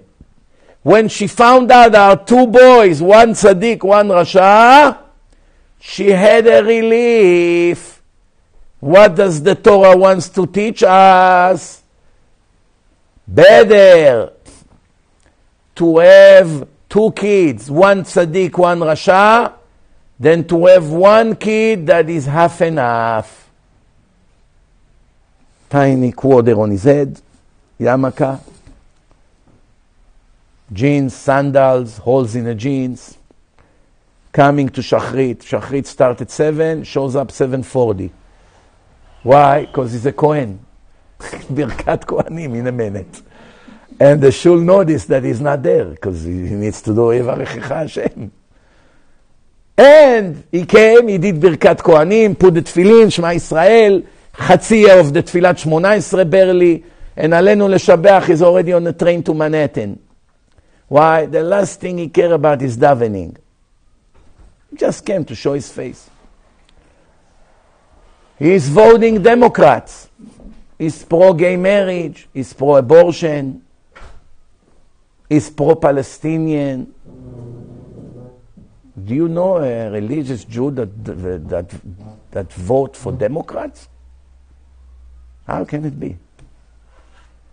You vote Democrats? You know what it means Democrat today? Like Meretz. You know Meretz in Israel? They want to marry men with men. They're pro-abortion. They want to kill all babies that are not wanted. They are pro-Hamas. They are pro-closing all the yeshivot and all the synagogues and the mikvehs. Those are the Democrats of today. Some of them are Muslim Nazis. Shakira, whatever, all their names.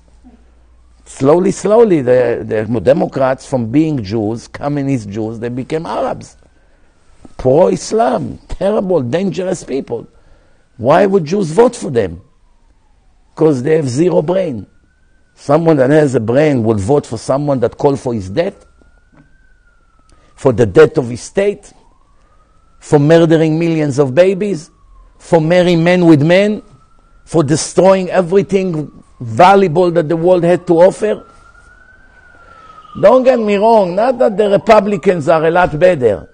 They're also wicked. It's a lot of corrupted politicians, it's business, gun control, all kinds of things. Medicine, Medicare, lots of corruption. We know. Lots of corruption. But at least they are less wicked. They're not pro-abortion. They're not pro-Hamas. They're not pro-gay marriage. They're not pro-abomination. They have a little bit more values. So when you have someone that is 50% wicked or someone that is 90% wicked, and you have to take one of them with you on a trip, who are you going to take? You have to settle for the 50%. Must take one of them. Why would you vote for someone that is double wicked, that hate Torah? At least the Republicans are not enemies of the religion. They believe in God. They respect religion. They don't want to destroy the religion. They never declare, help us to wipe out religion, to close synagogue, to close churches, to destroy anything that religion has to say. You don't see it. But the Democrats in Israel and here, wow. Bernie Sanders, if it was up to him, he would burn the yeshivot. He would burn Israel. What do you want more than that? So, Rivka had a relief. She found out she doesn't have a modern faker. Open Orthodoxy. I would like to invite Pastor Kelly to my community in Boca Raton to give us a motivational speech. From all the rabbis in the world that are holy and righteous and Talmidei Chachamim, none of them is worthy to come speak to your congregation to give words of encouragement. You need a Christian missionary Nazi to come? An admirer of Hitler that say we have to pray for his soul? An admirer of JC that wants to convert all Jews to Christianity? This is who you bring to stand next to the Torah? That shul had to be closed that minute. The congregation had to shut the door. We never step here ever again. I heard now, yesterday I heard Rabbi Feldman, the Rosh Yeshivat Ner Israel, Baltimore. Ner Israel is an important yeshiva. He first agreed to the demonstration in Washington. You know, they gathered 290,000 Jews to go to Washington. So first he agreed. They asked him, Rabbi, should we go? He said yes. But he said, I want to know who is going to speak there. But the organizer, some reformim, they did not say it until the last day. They kept asking them, what's the schedule? Who is going to speak there to our Jews, to my student? So Bachurei Yeshiva is going to be there. He didn't know there's going to be women singing. Obviously, they didn't say that. They said, don't worry, we know the needs of the Orthodox people. We will make the demonstration suitable to all kinds of Jews. And a demonstration of unity. You know, all kinds of bombastic words. So, the day of the demonstration, or the day before, you have to see his letter, I'm not sure. I think it was one day before, or maybe in the morning of the same day. They just announced that there will be a Christian, huge supporter of Israel. Some political leader, Christian, some kind of a pastor, evangelical pastor. That is a huge supporter of Israel. Is going to speak in a demonstration against the Hamas and for the sake of Israel. What do you want? It's great. We want some goyim to support us. But we have halakha. You're not allowed to listen to these people. They are idol worshippers. Even if they are in love with Israel. Even if they will donate $1 billion a day to Israel. Are you allowed to bring them in front of a Jewish audience to speak? You have to die and not to agree. ייהרג ולא יעבור. To put an idol worshipper to speak to Jewish community. To bring him into your synagogue as the rabbi of the synagogue, there's no bigger criminal than you ever. And he still speak. And write a column for the, what's the magazine? The name of them. Ami, whatever, one of them. Still write weekly column there. I don't know, I don't bring this filth into my house. You have to be super stupid to bring these so-called religious magazines into your house. You know the damage it caused with the right ideology they spread? Just the pictures of all their advertisement is so goyish. How many Hasidim it made goes off the derech?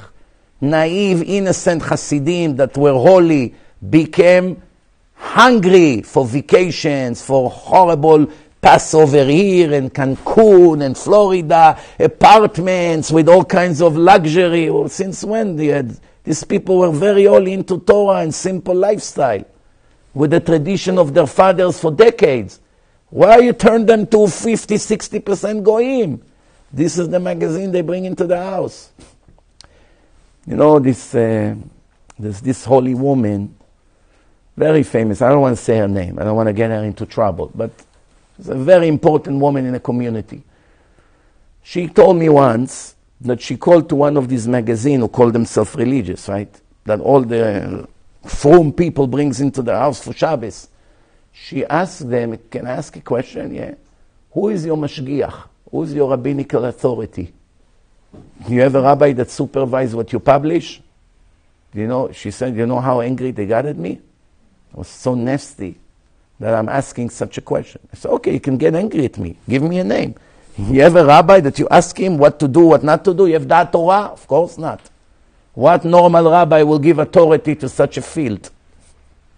What rabbi will agree to put all kinds of terrible articles which is all against Jewish ashkafa?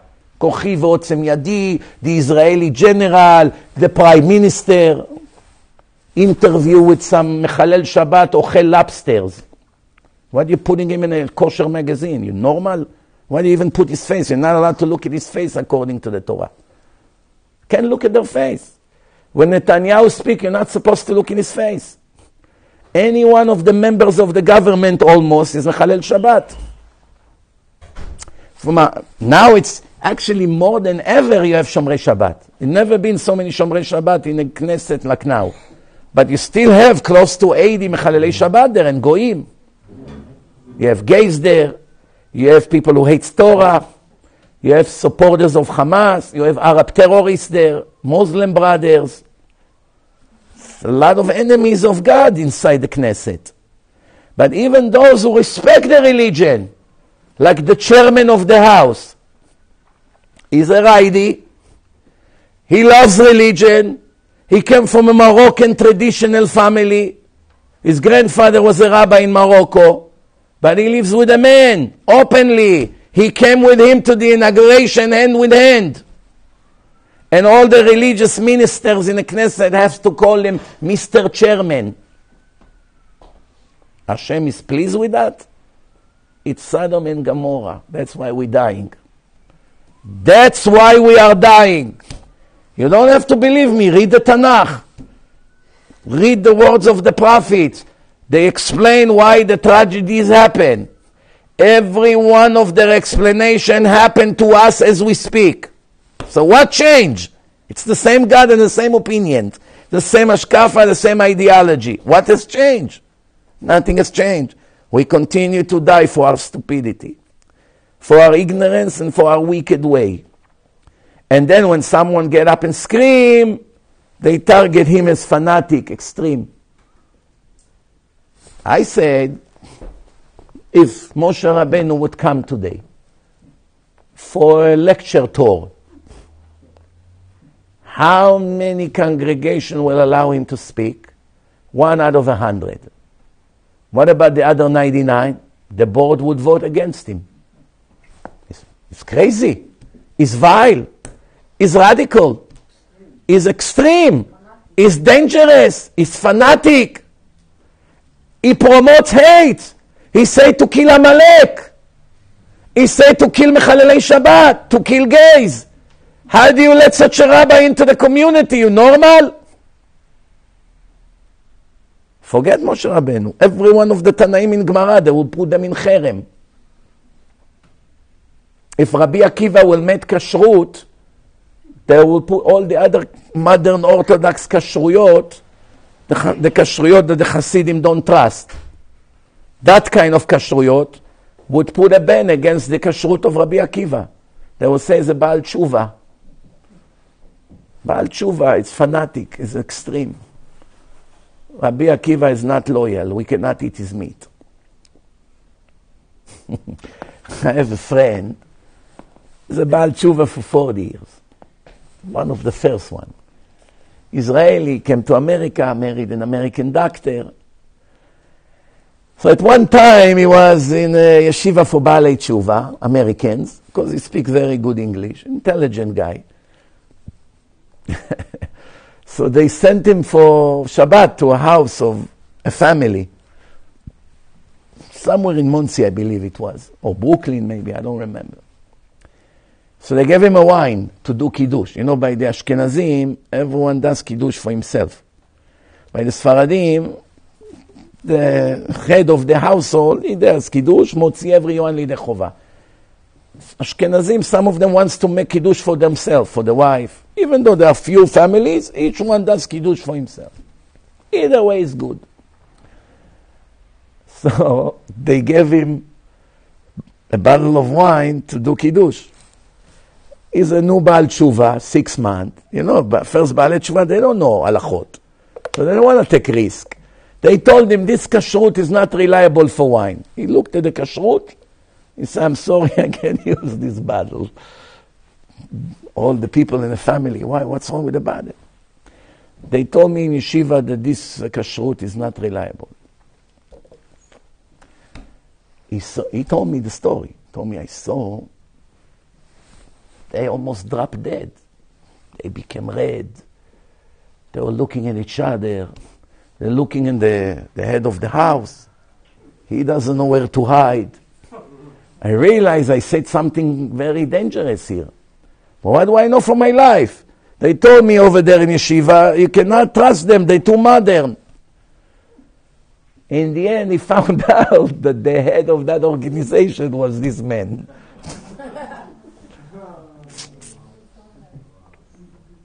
Now, what do you think Hashem sent that Baal Tshuva Ashkenazi to the house of that family, that this incident will happen in his table? What do you think? It's coincidence? Use your head. Why? There are thousands of families. Why did he end in the house of that person? To tell him the truth in his face to this faker. Wake up, enough with your half enough. This is what Rivka was worried about. Half religious, half professor in Harvard. Half Hasidish, half a judge in Manhattan criminal court. Wearing a sheitel. That's what she's worried about. if the shaitel is tzanua or not. She's sending people to death with their verdicts, Jews and Goyim against Hashem, against the Torah every day in her job. Because it's Sodom and Gomorrah. You have to follow the rules. You cannot follow the rules of Hashem. So it happened to be that at least once a week or twice or 10 times, I don't know how many cases she has to send innocent people to prison or to release monsters to the street. Why? Because Hussein Obama wants to compliment such a Rasha. What happened if 2 men would come and fight for the inheritance? We married. I'm entitled to get rights. She has to decide based on the rules of New York. She will have to declare that Jimmy and Isaac have to split because they are husband and husband. And right there, she loses her olam haba. You giving rights to 2 men who are married? In my world? When Hashem created Adam, He put him in a Garden of Eden with unbelievable trees. Paradise. Do you know what's the first sentence Hashem said to Adam HaRishon? The Midrash brings it. You know what Hashem told him? First thing. Ten da'atcha shelo tachriv et olami. I'm warning you. Do not dare to damage my world. And a minute later he did it. He put him to be a keeper of the gardens. Read in the Bereshit, Parashat Bereshit. He has to take care of the garden. First thing Hashem told him, make sure, pay attention, do not damage my world. And since then until now, all we do is damaging His world. Why we damage His world? We have foreign influences on us. University, high school, public school, parents, horrible teachers, terrible newspapers, horrible media, bad friends, and the worst, heretic speakers on YouTube. Santa Claus and his friends. Massive damage to millions of souls. Daily damage. There are some fools who drives in a car and listening to Santa, thinking, wow, so inspiring. They don't know that every second is a huge sin against Hashem. Someone that writes a book to declare a war against Hashem, how do you define such a person? Don't tell me what to do. You were alone, you were needy. You needed me. I didn't ask to come to the world. You have no right to tell me what to do, and you can definitely not judge me. I have no reason to apologize to you. You have to apologize to me. You have no right to punish. You are a needy. A woman's beauty is not private. She has to flash it to the world. Didn't you read 5,000 times in the Gemara that it's the biggest sin for a woman to show herself in public? Don't you see that that's the worst thing that brings all the tragedies to the Jewish nation? Who nominate your filthy mouth to write such a thing in a book and sell it? And who published the book? New York Times of Israel. Ynet, you know, the biggest, most wicked newspaper in the history of Israel. Lefty, liberals, anti-religion edition. They published this filthy book. And how many people with beards and hats here are buying his books and listening to his garbage daily? Their ashkafa is beyond terrible. Below terrible. You know, I want to tell you a few months ago, here, Simantov can be a witness. We finished the lecture here. We wanted to go eat something. It was around, 1 a.m. We wanted to go to a restaurant here in Coney Island that opened at night. We came to the place. It's never been so packed. Usually we come there, we have 5 people there. Baruch Hashem, quiet, nobody recognizes us. We came to the place, 12:30. Remember that day? There was 200 people in a restaurant. There's no chairs. I said, what's going on here? No, what's going on here? You know this guy, Jonathan Ben Shimol, who interviews the rabbi? He made few interviews with me as well. He was there with another rabbi. They just were on the way out. I asked him, Jonathan, what's happening here? He said there was a show here. A show. I said, what show? Comedy. Comedy? Who was the comedian? Modi. Who is this Modi?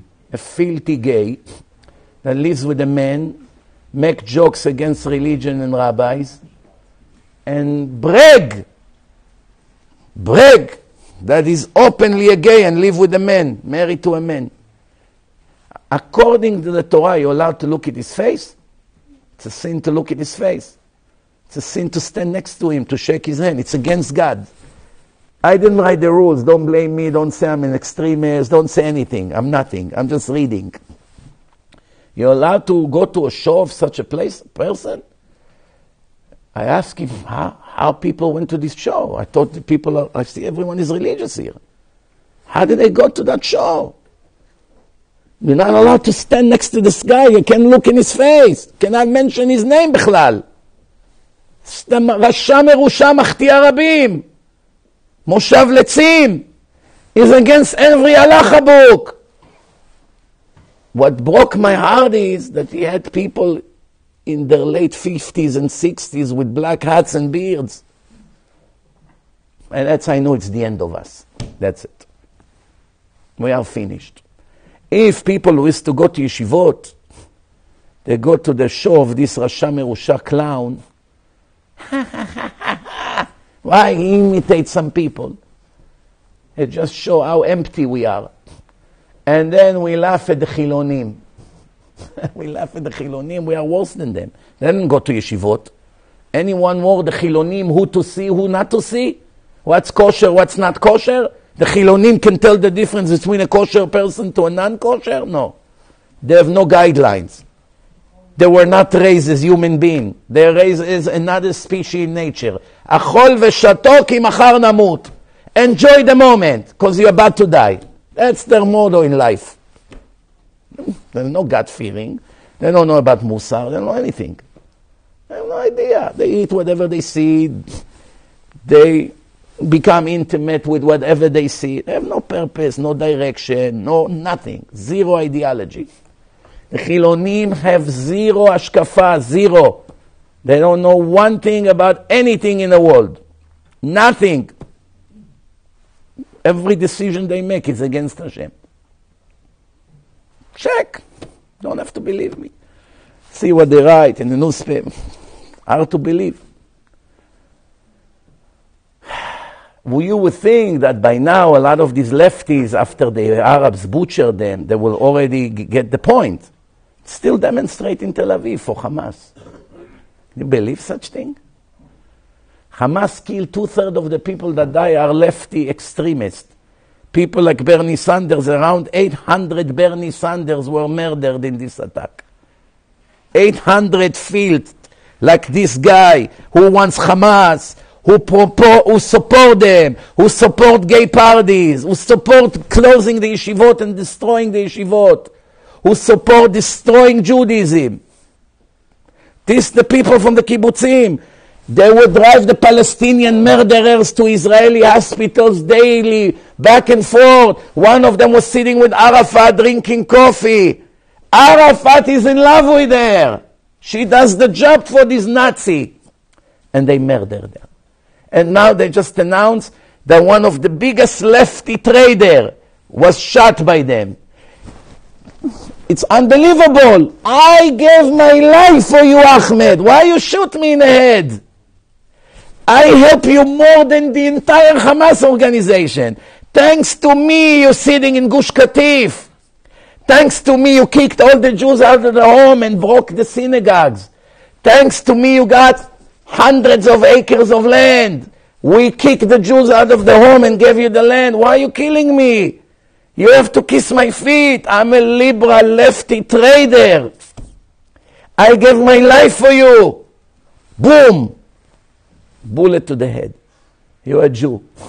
That's it. They're not getting the point. Some of them woke up. And it's only for 2-3 months. One of the ways of the Satan is to make everyone forget. Forgetfulness. Forget. Once in a while, Hashem sends us a slap to remind us. We remember for a day and we forget again. So I started to explain, Achashverosh came to all the rabbis. What should I do with Vashti? The rabbis knew. It's a no-win situation. Whatever we say, we're going to get into trouble. One day he missed Vashti, because of us he killed her.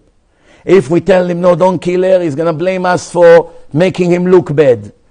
They found him an excuse. Since the Beit HaMikdash was destroyed, Hashem took away our vision, prophecy, we can't see.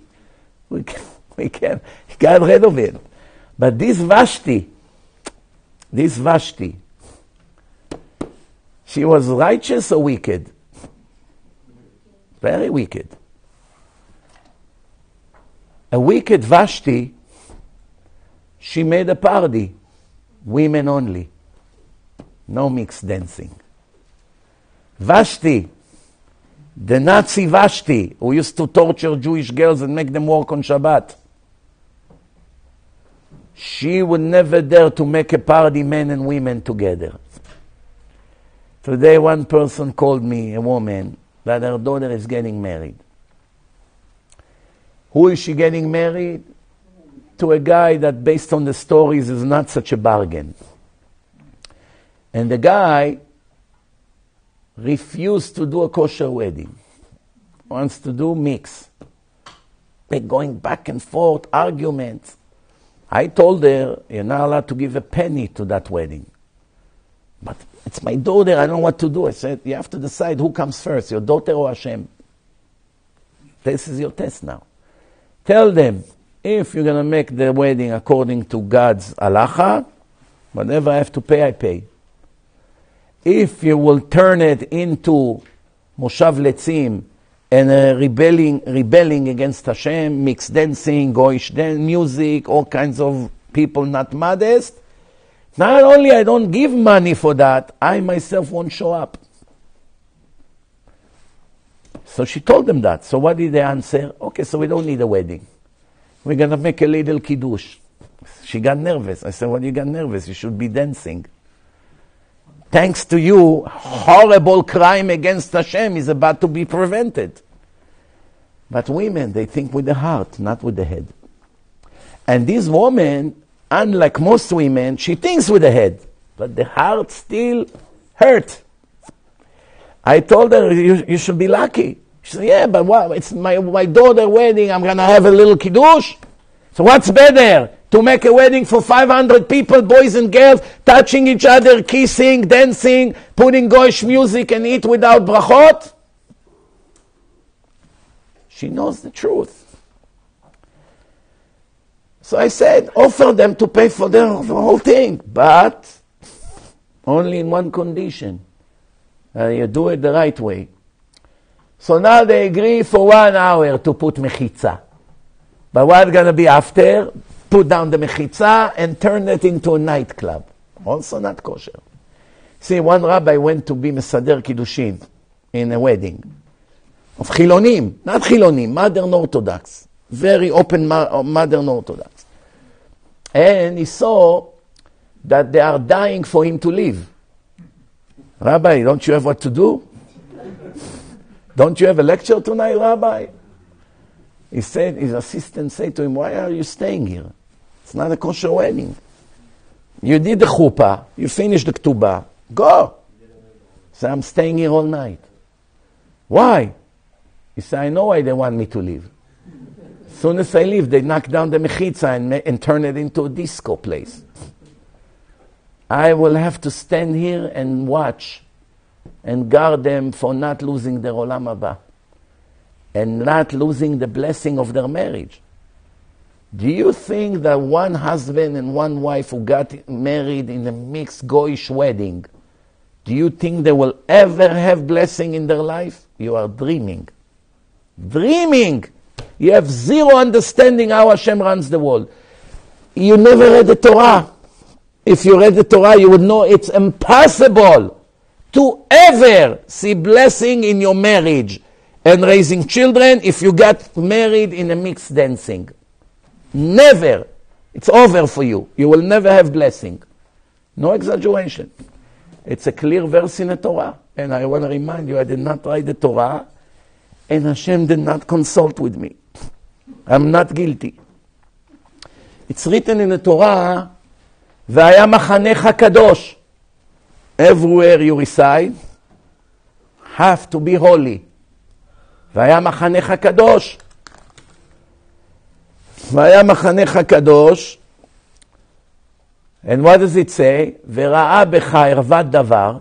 If I will see, ערווה means a place that's supposed to be covered. Like the spies went to Israel to check ערוות הארץ, to check the hidden places, what's covered, to give us information because before we come to occupy the Holy Land. That's why we send spies to tell us what to do. ערווה means a place that must be covered at all time.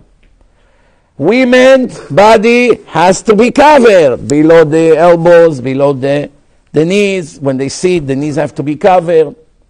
Nothing should be attached. No opening here, no opening in the back. There are rules, there are halachot. So the Torah say, "V'ra'a b'cha irvat davar." If I see anyone, you have 500 people in a place, one woman is dressed openly against halacha, I, the Almighty God, cannot enter that wedding. Cannot enter there. Why? It's against my ideology. I cannot be together in a mixture of men and women when the women are not dressed. I will not be there. Some women, they light candle on Shabbat.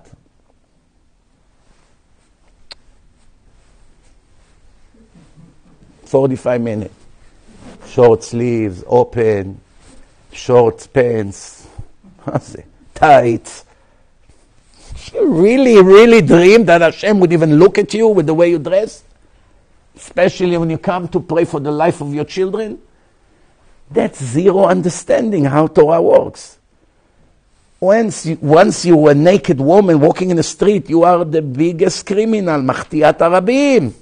There's nothing worse than that. Every man who looks at you, there is a new sin registered to your file. Could be million a day, million an hour. Million an hour. Do you know what does it mean to commit million sins in an hour? All you have to do, walk with tights and short things or sleeveless shirt in King's Highway in the summertime. 1 hour. 1 million sins already went to your account. The Gemara, in Masechet Sotah, page 2, the Gemara says, מזווגים לו לאדם זיווג לפי מעשיו. A person gets his soulmate based on his behavior. Tell me who you are, I'll tell you who your wife's going to be. Now the Gemara elaborate. The Gemara say, צנועה לצדיק, פרוצה לרשע. Rashi brings it there. How Hashem makes matchmaking? He see a righteous ben Torah, tzaddik, ירא שמיים, תלמיד חכם. He finds a great girl for him. Who is a great girl? A modest girl. What about all the other mitzvot? Not relevant. Not even mentioned. One thing I check, that's it. צנועה לצדיק, פרוצה לרשע. Why not צדקת לצדיק, רשעית לרשע? By women, there's no such thing, righteous, wicked. There's modest or prutza. That's it. Because that's already the majority of her mission in life. So if she's prutza, she failed guaranteed. She failed in her life. Why? Because it's not an individual sin. You break Shabbat, one sin. You eat not kosher, another sin. You spoke Lashon Hara, another sin. In your lifetime, you can accumulate few thousands or tens of thousands of sin. But it's individual sin. 1, 2, 3, 4, 5. It adds up. Eventually, you reach a high number. But when you walk 1 hour not modest, you're not a regular sinner. You promote crimes against Hashem. It's a whole different league. It's considered Machtiyat Arabim. Machtia Rabim. Like Santa and his friends, all these people in my blacklist, they are all Machtia Rabim. Every time someone listens to them, he will be punished. And they will be punished for every one of their views. They are happy, they see a lot of views on YouTube. They don't know what's waiting for them. Because the people that listens to them become heretics. They redesign their ashkafa. You have some innocent Hasidim. They went to good yeshivot, kosher yeshivot. They taught them good ashkafa, good musar. They're anti-communism, anti-wicked people, anti-Zionists. They're very much into modesty. They begin to listen to this clown. 3 months later, they become heretics. They lost their olam haba. Who's going to pay for it? You will. Do you get the point or no?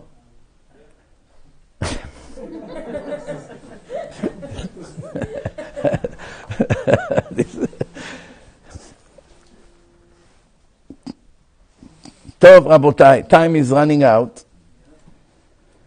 And we have 5 minutes left. Just one last thing for today and we finished. So remember what I've said. It took me 2 hours to explain it, but I think you got the point. Better to have one child tzaddik and one rasha than one that is half and half. The same thing, better not to know anything in Torah than to know half of every sugya. Half true is worse than a complete lie. You know why? Because when you speak complete nonsense and lies, it's very fast people will detect that you're some kind of a ignorant fool. But when you know half, you can fool thousands of people. They actually admire you. Wow, he knows this, he knows that. They don't understand the danger of knowing only half of the sugya. Just like a doctor who knows half of what he has to do in a brain surgery. And there is a doctor who is a podiatrist. He doesn't know anything about brain surgery. I take care of nails on feet. No, you have to operate on my son's brain. Come on, he will be dead in a minute. So the one who knows nothing about brain is much better than someone who knows half.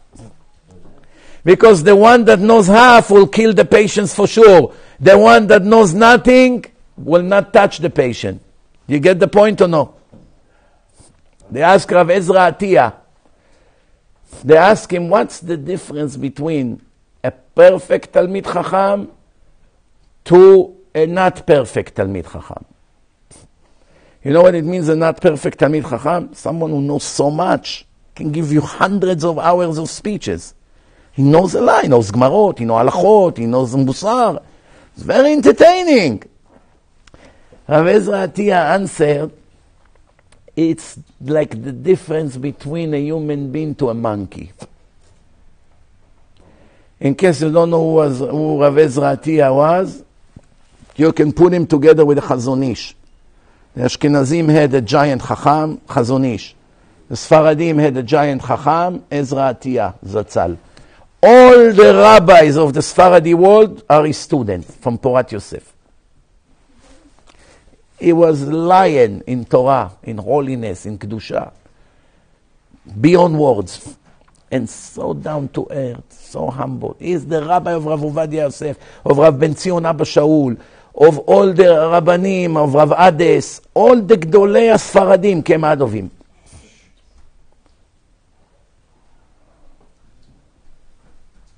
So I want to just finish. You know, sometimes Hashem bring hunger to the world. Nothing is going. No rain, hunger, no merchandise, no food to buy. Vayhi ra'av ba'aretz. We read it on Shabbat. There's hunger in the land. Milevad הרעב הראשון אשר היה בימי אברהם. There was hunger in the time of Abraham. Now there is hunger in the time of Yitzchak. It's a pattern. Hashem used the same things. Let's see why.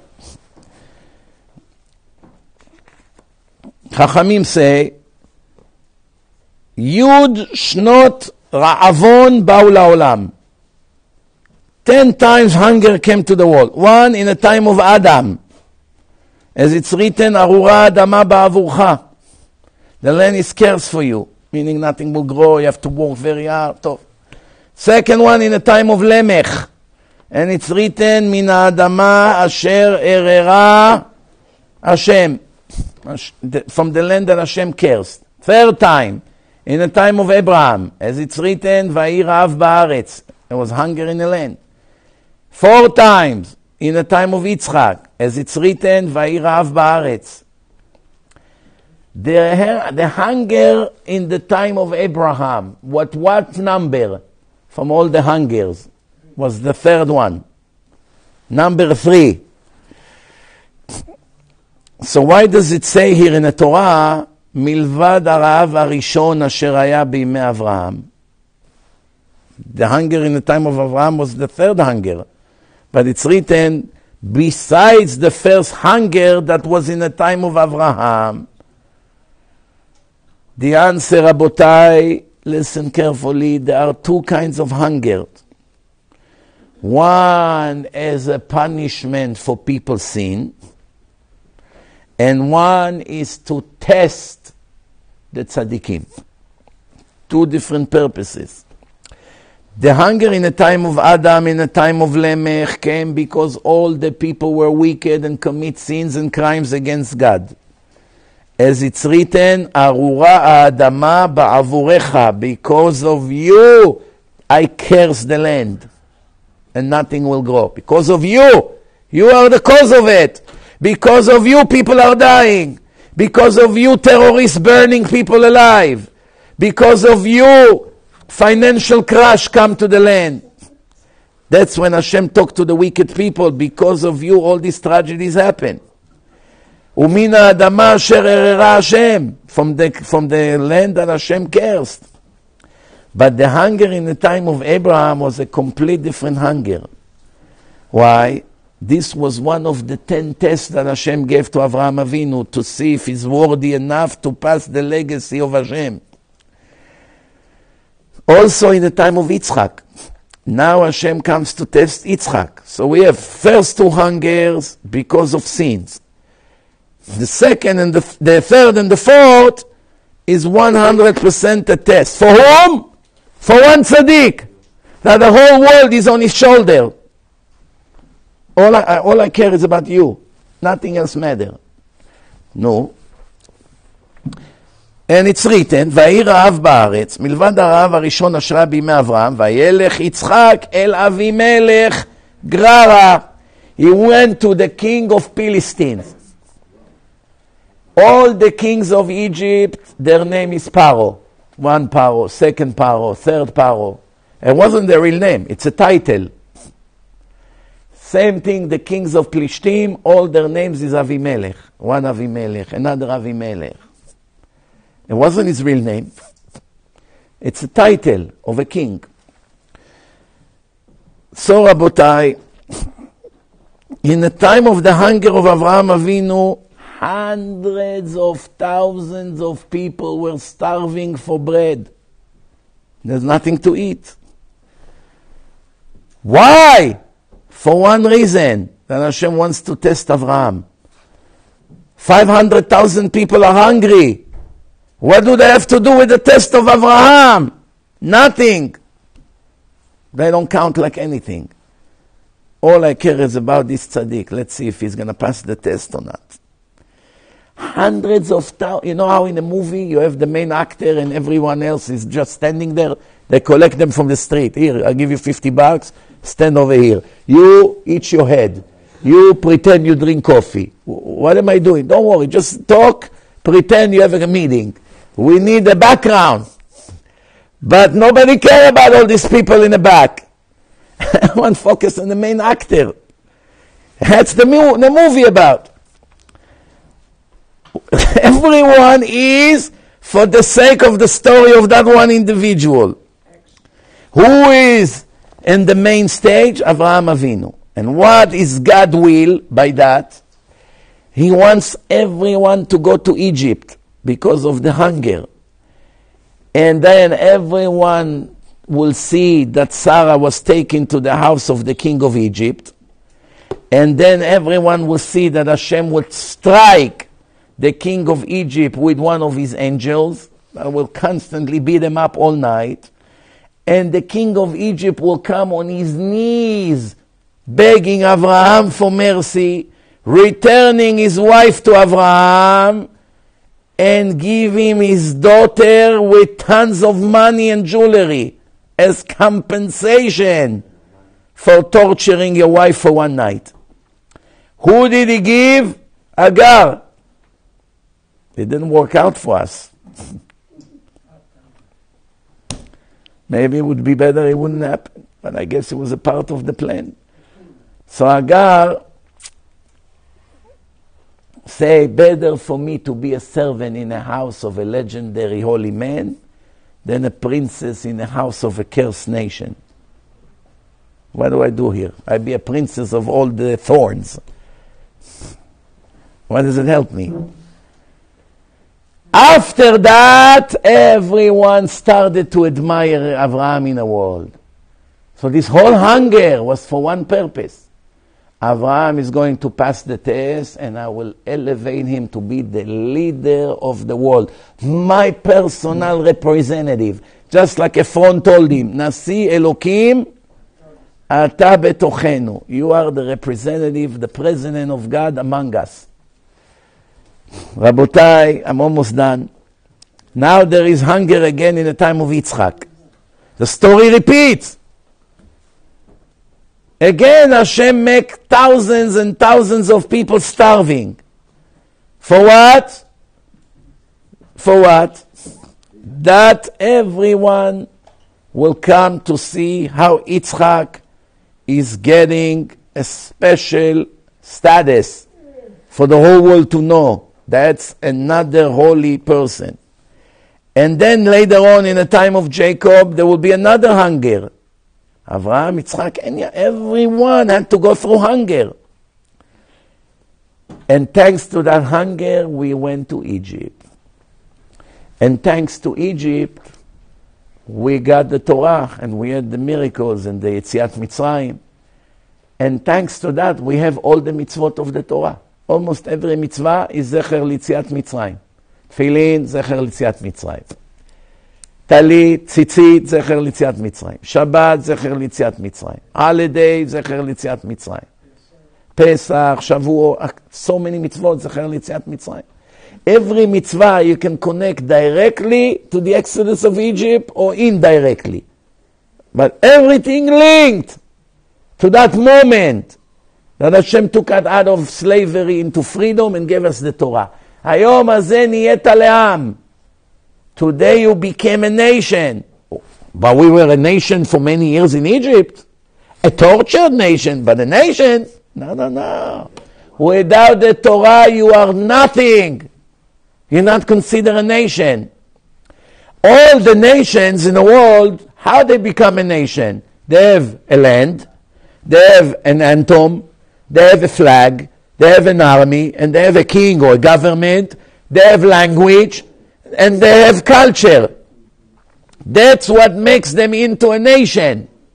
The Jewish nation has none of the above. If they have God and the Torah, they are a nation. Without it, they are nothing. That's what Hashem says. You're not like the rest of the world. Why? Jews can speak any language. There's no problem. It's still a nation. Yiddish, Yemenite, Persian, Ladino, all of them in one minyan. Same Kaddish, same Kedusha, same everything. So many languages. So what? What unites us? The Torah. Without the Torah, there's no Israel. Without the Torah, there's no eternal world. Without the Torah, you have no connection to Hashem. Without the Torah, you are worse than an animal. Where does it say it? Don't say I say it. Gemara in Masechet Eruvin, page 100. Amar Rabbi Yochanan, אלמלא ניתנה תורה, היינו למדים דרך ארץ מהחתול ומהתרנגול. If we would have not received the Torah, We will have to learn how to behave from the cat and the rooster and the animals. Meaning, we would be worse than them. They will have to teach us civilization. What can you learn from a dog or from a cat? They go to the bathroom, they flush. Most people don't flush. Go in the airport, see how many people flush and how many don't. A cat and a dog always flush. They cover the waist with their back legs.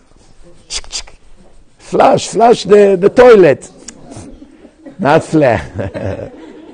You should be used to my accent by now. After 20 years you come to my lecture. So they cover the waist with sand. Who told the cat to cover, or the dog? They go like this. They send a lot of sand to cover it. Who gave the dog such wisdom? The answer, Hashem. What do you learn from the rooster? The rooster is a wonderful husband. I wish all the ladies a husband that is a rooster like that. Not that he looks like a rooster, but behave like a rooster. What's special about the rooster? The rooster never force intimacy on his female until she agree and calls for it. Meaning, sometimes the husband come home, he already have 2 weeks, which is limited, mikveh, this, nida, 2 weeks a month. And he was on a business trip, he has 2 nights left. He come home, but his wife has 102 fever. Moshe, I prepared soup in the kitchen. Can you bring me some soup? I came to serve you now. Save me! I'm sorry, I don't feel good. He makes her feel horrible. Rabbi, as hard as it is, she's not considerate. If it would be the other way around, I will agree even if I'm sick. He has a speech. Learn from the rooster. The rooster dance around the female. Make her laugh. And then she say, come, you fool. But there is one more difference between a male rooster to a female. You know what? Rav Ovadia Yosef Zatzal gave a beautiful mashal, and we finish with that. He said the rooster, the male rooster is the soul. The female is the body. What happens if you do not feed the male? You have rooster in your backyard, you don't throw wheat, barley. He walks all day, next day, walk, pop, he falls and dies. Why didn't you say anything, you fool? I would give you food. Walk. Except his death. The female, few hours you don't give her food. Quack. The Gemara says it's called mehades. You know what mehades? All the vase falls from the shelf, chandelier is on the floor, the coffee is on a rug. What happened? Quickly, take. She hops. Rav Ovadia Yosef, the female is the body. The male is the soul. If you don't feed your body for 6-7 hours, stomach grinding, I'm dizzy, I can't focus, give me food already, there's no time for lunch break. Come on, what kind of a job is this? I'm hungry. The body refused to cooperate without food. No water, no food, the body. What happened? I'm fasting today. Don't talk to me about learning. I learned until 1 p.m. That's it. Now I didn't have my coffee, headache, my stomach, I'm dizzy. If you don't feed your soul 90 years you learn like a liberal, communist, anti-God person. Never in your life you heard a speech, never you read Torah, you don't come to shul, definitely not to yeshiva. You live like another animal in nature. That's it, just to enjoy the moment. What happened to the soul doesn't make a beep, like the male rooster. The soul is dying, completely disconnected from Hashem, dead for 70, 80 years. Now one beep. The body 6 hours. That's it, you finished. I won't move. You can walk, you can jump, you can do anything. There is a verse about it. It's written in the book of Yecheskel. Hashem say, Chai Hashem, I swear on my name. It's the highest level of speech by God. There's no higher than that. Chai Hashem, Neum Hashem, the speech of God, the life of Hashem, meaning like I swear on my life. That's the highest level of promise. It's written in the book of Yecheskel. Chai Hashem, ki lo achpotz bemot hamet. I swear on my name, God say, that I'm not interested to kill the dead. How can you kill the dead? He's dead already. I'm not interested to kill the dead. I am interested that he should repent, that he should live. Fishav midarko hara'a v'chai. I want him to return from his wicked way, that he should live. So when he's wicked and he's not righteous, how God call him? Dead. Why? He's walking, he's dancing, smiling, playing basketball, eating a steak, making money in the stock market or in real estate. What do you mean dead? He's alive. He has 5,000 employees. He's the president of the United States. From time to time he wakes up. Recently he's been awake since the war started. Maybe life was boring. We gave him some action. He's now very alert, Baruch Hashem. Just when we needed him to be awake. Imagine if you fall asleep like he used to. Baruch Hashem, now he's performing. From here you see that Hashem activate all leaders. It's written. It's written, Lev Melachim Beyad Hashem, Palgei Maim, no. What's the verse? I have to remember it. Huh? No.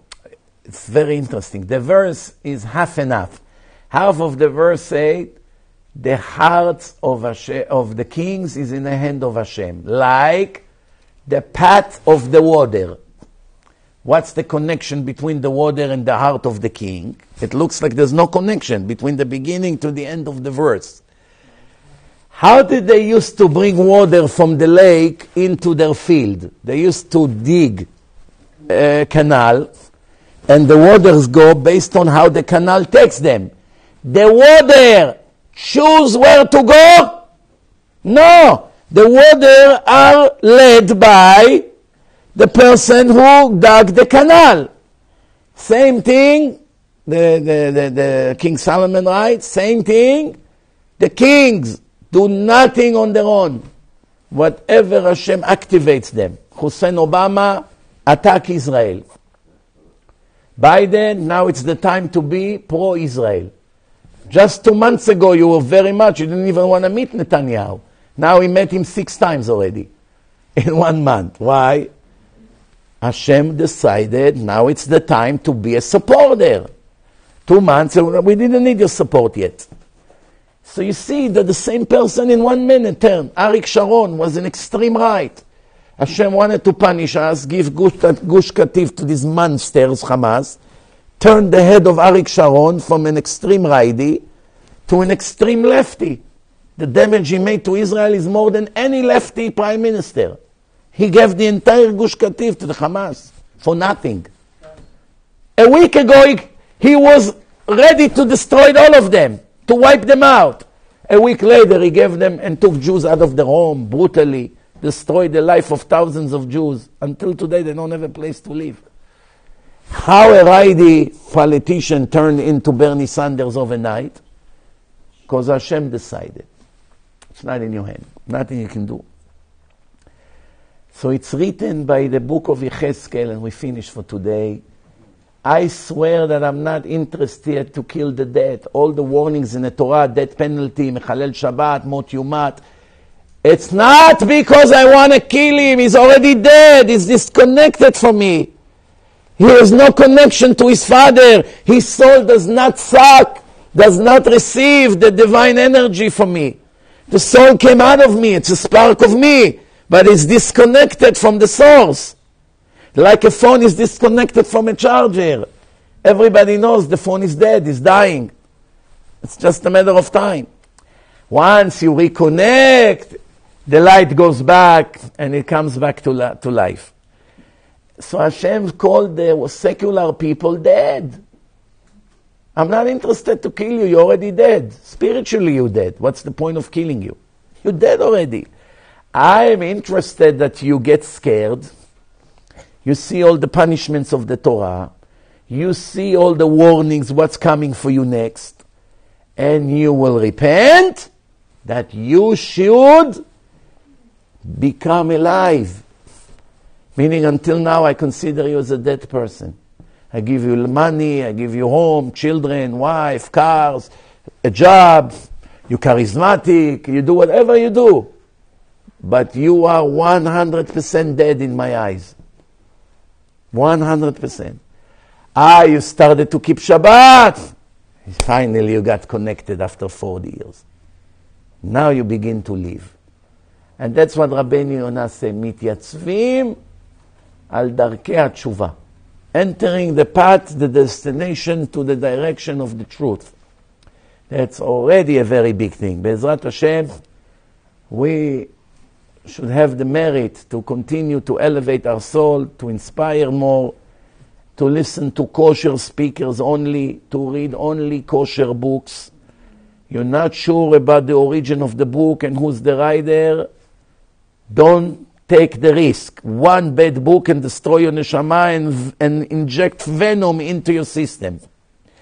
Every time you see on a book a doctor, rabbi, stay away from it. Trust me. Do not read that book. There is very few exceptions to the rule of some doctor rabbis that are kosher. Very, very few. You can count on one hand how many. Almost all of them are heretics. The university clogged their judgment, clogged their vision, destroyed their vision. What they used to know when they were in yeshiva, it's all gone with the nonsense of the university. The venom that the wicked professors and the material that they learn in a horrible, wicked university, it was all got mixed with all the lie of the horrible academic universities, that when they write a book, there is much more poison in it than positive things. Now somebody say, okay, Rabbi, but there are some good pages in a book. There is some interesting things, inspiring moments. I want to ask you a question. If I give you 1 liter of water and I only put over there 5 milliliter of poison. Look at this water, how much pure water, clean. Few drops. 1, 2, 3 drops. Fatal death. You don't even see it. 99% is beautiful water. Only a little bit poison. What will happen to you when you drink? You die just as fast. Right or wrong? Those are the books of those doctors. If they have endorsement, Rav Chaim Kanievsky, Rav Ovadia, Rav Ben Zion, kosher authorities. I went over the book, not words of blessing. Don't get confused. Sometimes they just write blessing. I wish you, I bless you to be successful in your teaching. That's nothing. He didn't go over the book. If he writes, קראתי את הספר, עברתי על הספר, it's beautiful, work of art, יראת שמיים, I'm blessed this rabbi to continue, You know, he went over the book. Okay, Rav Mazuz approved it. Some serious Talmid Chacham approved it. All you need is 1 Talmid Chacham. 2 is better, 5 is better. But 1 serious. If Rav Avigdor Miller gives you a book, read it. You don't have to check the endorsement. It's okay, we'll never give you heretic books. But today there are so many heretics, writers and speakers, you gotta be very careful, because one of them can destroy you. One. Every one of the 16 in my list, it's death penalty to your soul immediately. You listen to 5 minutes of their clips, you're not allowed to look in their face. They are Machtiya Rabim. the clown from Englewood, the one from Boca Raton, the one from Minnesota. There's a list of them. There's another kofer that all Gdolei Israel put him on a ban. He moved to Bet Shemesh. Say the world is billions of years old. Science is more important than what the Torah say in his eyes. He admired the scientists, not the rabbis. There's a lot of dangerous out there. Some of them are inactive, Baruch Hashem. Since we put them in a list, Hashem wiped them out. One of them died. He's not alive anymore. The other ones are very silent, but the ones who make the biggest damage is the clown from Englewood, the one from Boca, and the Santa Claus. And the chief rabbi, the chief clown of England. Those are the most dangerous right now that continue to inject venom to the heart of thousands of from Jews. You gotta be very careful from them. According to the Torah, you cannot count them in a minyan, any one of them. You have 9 people and they walk in, you can say Kaddish. It's brachot levatala. They are not mitztaref leminyan. Any one of them, they kofrim. Santa is one level above heresy. Heresy means you disagree with what Chazal say. You make fun at some of the things the Gemara say. You take what the scientists say and you contradict the Torah. Okay, that's heresy. But Santa went one step further. He actually raised a war against Hashem. A war against I didn't ask to come to the world. You have no right to tell me what to do. You can judge me. I don't have to apologize to you. You have to apologize to me. We are tired. There's no such thing punishment. There's no such thing Gehenom. Declaration of war against God. Even the Muslims and the Christians don't dare to write such books. They have heresy by them. Different kinds of heresy. But I don't remember any priest or any Muslim Qadi or Imam that wrote a book to declare a war against God and to tell him, you have no right to tell us what to do. We didn't ask to come to the world. You were lonely and miserable and that's why you put us here. Because you made us here, because you are looking for entertainment, you have no right to tell us what to do. Basically, take the Torah and dump it in a toilet, according to this fool. Why? Because you have no right to punish us. All the warnings of the Torah, he had no legal right to write it in your book. He cannot tell us what to do. We didn't ask to be created, so why are you giving us instructions what to do, and based on that you want to punish us? We refuse to accept your authority. That's what his book is all about. Do you understand the difference between regular heresy to this one? That's already the worst you can imagine. The worst is creating a spiritual holocaust to everyone who listens to him. I said all the warnings that you need. The rest is on you. At least I know when it comes to this, at least I did a good job. Why? I brought it to the awareness of so many innocent, naive people. Some people didn't believe in the beginning. I wrote in an entire letter. It's already in my phone. I immediately send it. I don't have to retype it. It's written, all the sources of every one of his videos. When people told me, oh, you exaggerate, come on, it's not so bad, immediately I send them that letter. Always. And immediately after that, a letter of apology. I'm sorry. I should have believed what you say. As soon as they read, what's that? Wow, it cannot be. You really say that? Can you show me where the video is? I have to waste time on this nonsense to send them the actual video that they see. The one that already passed had an interview. They asked him, what about Adam and Eve? Did it really happen or it's just a parable? Adam v'Chava. He was the chief rabbi of England, Rabotai. Just to show you that this title, chief rabbi, means nothing. It's all a political title. So you say, no, there was no Adam and Eve. It's a parable. What about the Exodus of Egypt? The Red Sea split and was an Exodus of Egypt, or is also parable? Also a parable. How do we know which parts of the Torah is real and which parts of the Torah is parable? Every time that what the Torah say comply with what the scientists say, it's real. Once it does not, it's parable. How long did I speak now? 1 minute.